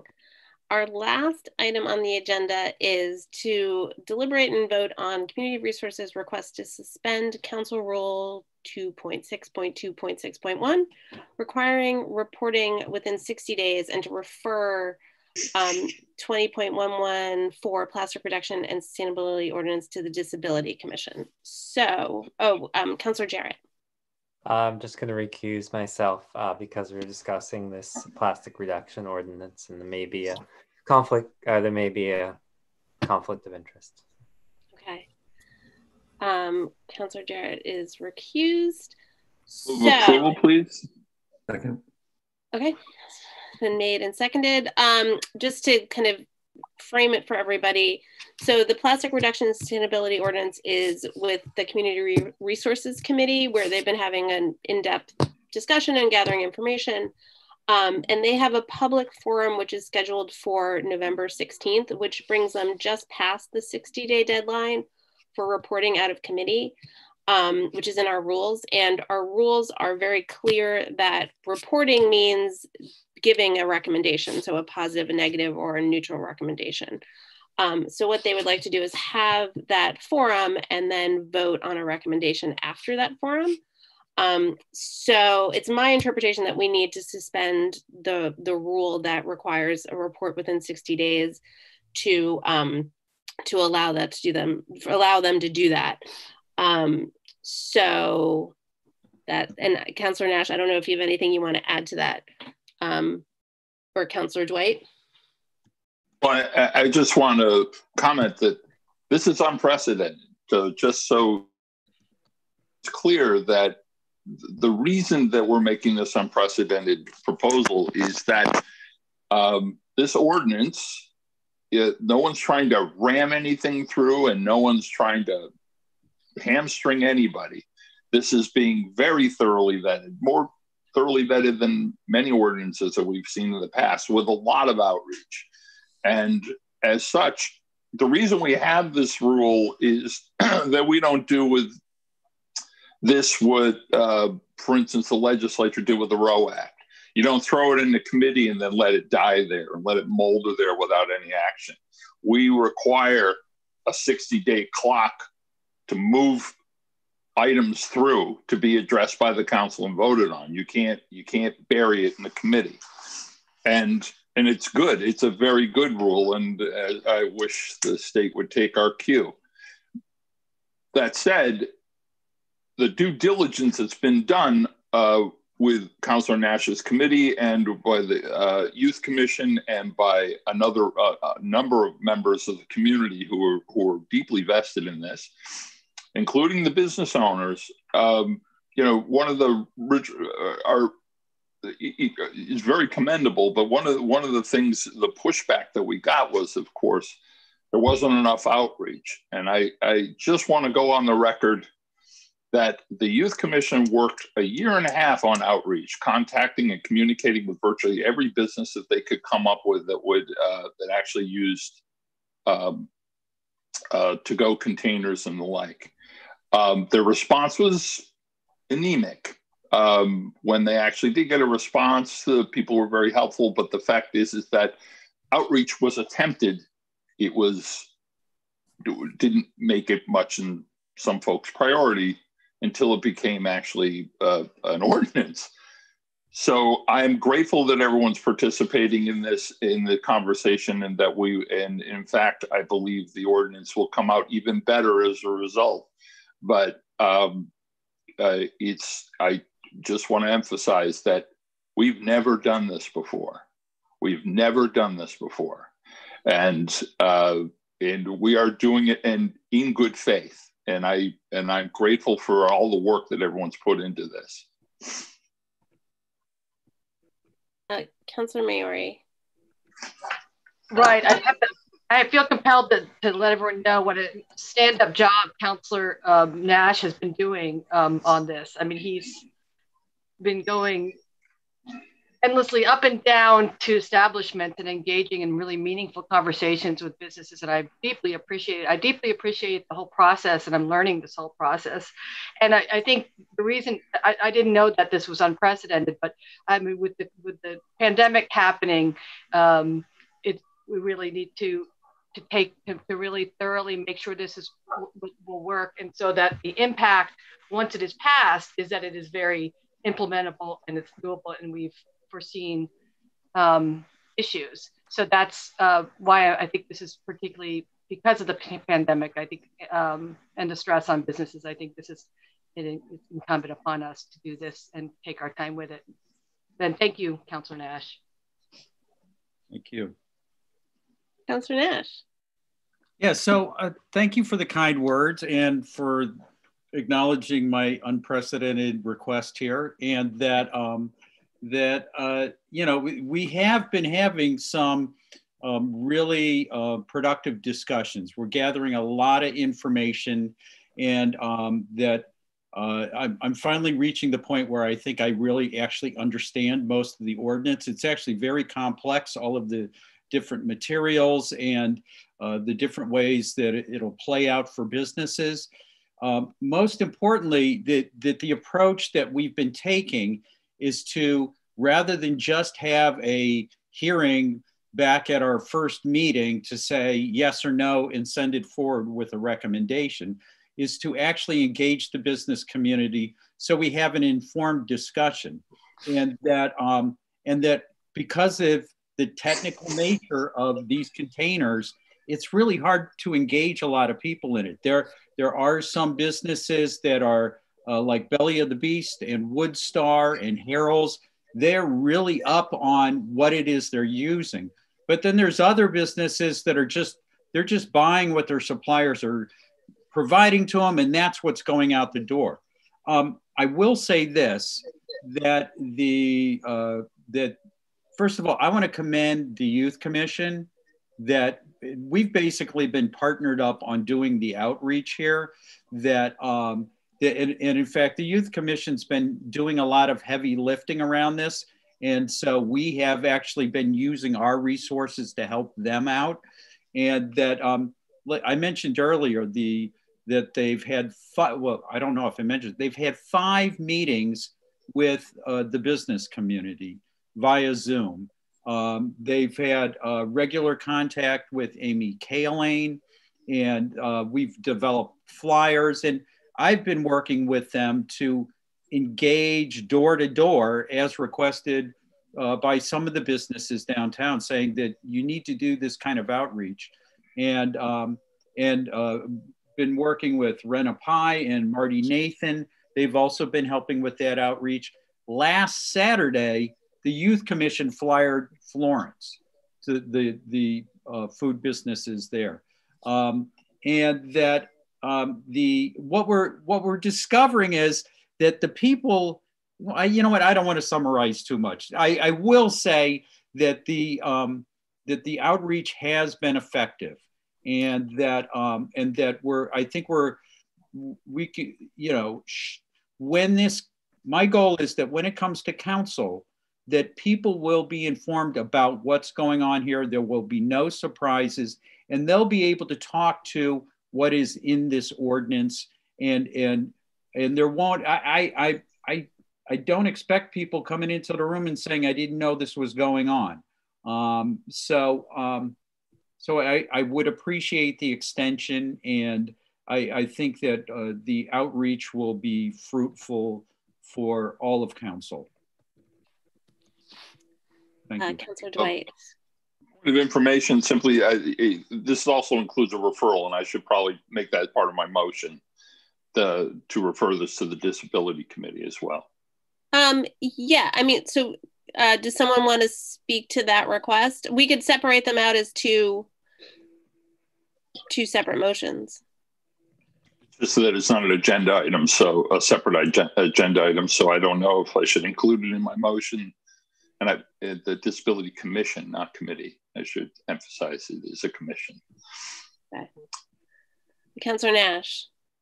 Well, to that piece, I completely support that.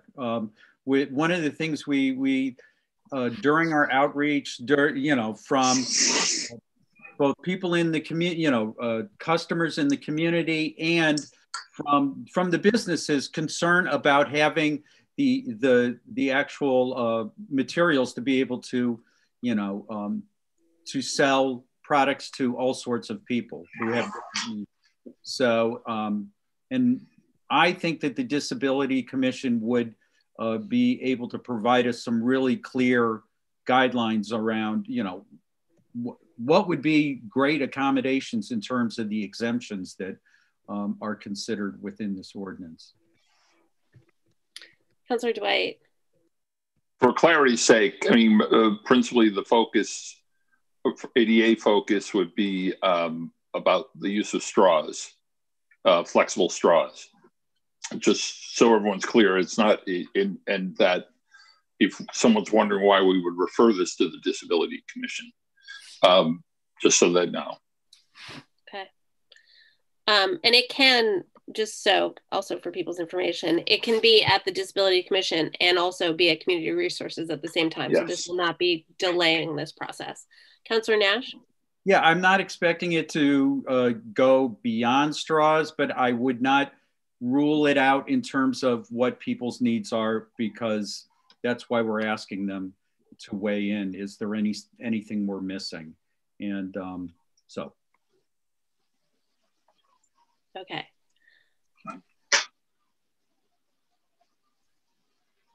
Councilor Foster. I would like to echo the thank you for Councilor Nash for his hard work on this, and Councilors Maori and Dwight and the Youth Commission. It's been, I know it's been an awful lot of hard work, and just wanted to support the extension. I understand the urgency of moving this forward, and at the same time, a process that's truly collaborative that has pulled in, that has gathered and solicited the feedback from the Disability Commission, as well as the extent of the outreach to the downtown businesses, I think is really critical on this one. And I believe I didn't realize it was unprecedented either, but I believe it's worth the extra time, and you definitely support this. Thank you. So Councilor Dwight, do you want to add in this referral to your motion? Yeah, that's what I was saying. I would like to, and if whoever I forgot who seconded it, was an hour and a half ago, but if they'd agree, I'd appreciate it. Does the seconder say again? I believe it was Councilor Thorpe. You down with that? Okay, good. All good. Councilor Nash. Okay. Yeah, so since we're extending the deadline, I'd like to know what the deadline is. So is the goal for the next council meeting to have a recommendation, or are we do we want to do a 30-day, or how do we want to handle this? Well, my understanding, and correct me if I'm wrong, was that the plan was that you would vote on a recommendation after the forum on the same day. Is that incorrect? That is the plan. And it would be till the 16th. The 16th. Okay. And then reporting to council on, what is it, the 17th? No, 17th, 18th, the 18th. 19th. 19th. Okay. Yeah. But it has to go back to legislative matters. Right. So that's true. So you wouldn't be you would vote, and it would then move on to legislative matters. As long as it's whenever it's done at the Disability Commission. I'm not sure when their next Disability Commission, which I did say today, it's on November 10th at 4 o'clock, in which I had already talked to Councilor Nash at the first meeting that he had, that I would get it set up. But like I said today, what had happened was the ADA coordinator didn't realize it was a holiday weekend and we were supposed to go through this whole ordinance, our commission. So now it's booked for November 10th. Perfect. It's on the agenda. Everybody has the ordinance. Great. Then we'll refer it there. So it would be there on the 10th, and then you would vote on the 16th, and then it would be at council on the, no, then it would go to legislative matters. Councilor Dwight. When do we have to send the report in, Councilor Scherer? So a report is just the vote. You know, what constitutes a report in our rules is that when we refer something to a committee, one of our subcommittees, that they take a vote on a recommendation. So that would be the vote that Community Resources would take, and then it would be the recommendation that the Disability Commission would take. That would constitute the report. Who are we sending our recommendation to? Laura, I guess however we. The council, the recommendation you're making to the council, and I want everyone to understand, we're not going to be addressing this on the council floor until the middle of December, just so we're clear. And that will be the first time it comes with, hopefully, out of all the committees, if all the committees are able to move it further. So I would be very reluctant to agree to a 30-day extension beyond that and bring it into January, because we don't even know if there's going to be a plan in January. So I'm just saying. So remind us, when is the next legislative matters meeting that falls after the 16th?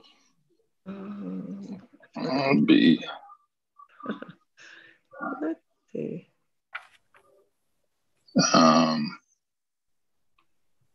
I'm looking. December 14th. Yeah. Okay, so it would be on December 14th at Legislative Matters. So exactly as Councilor Dwight said, it would be at council on December 17th.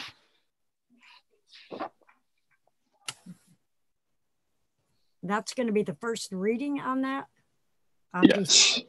That would be the first reading, yes. Okay. Any other discussion? Okay, so we're going to take a roll call on suspending the council rule requiring reporting within 60 days. And also we're going to refer 20.114 to the Disability Commission. Okay. Councilor Scherer. Yes. Councilor Thorpe. Yes. Councilor Dwight. Yes. Councilor Foster. Yes. Councilor Labarge. Yes. Councilor Maori. Yes. Councilor Nash.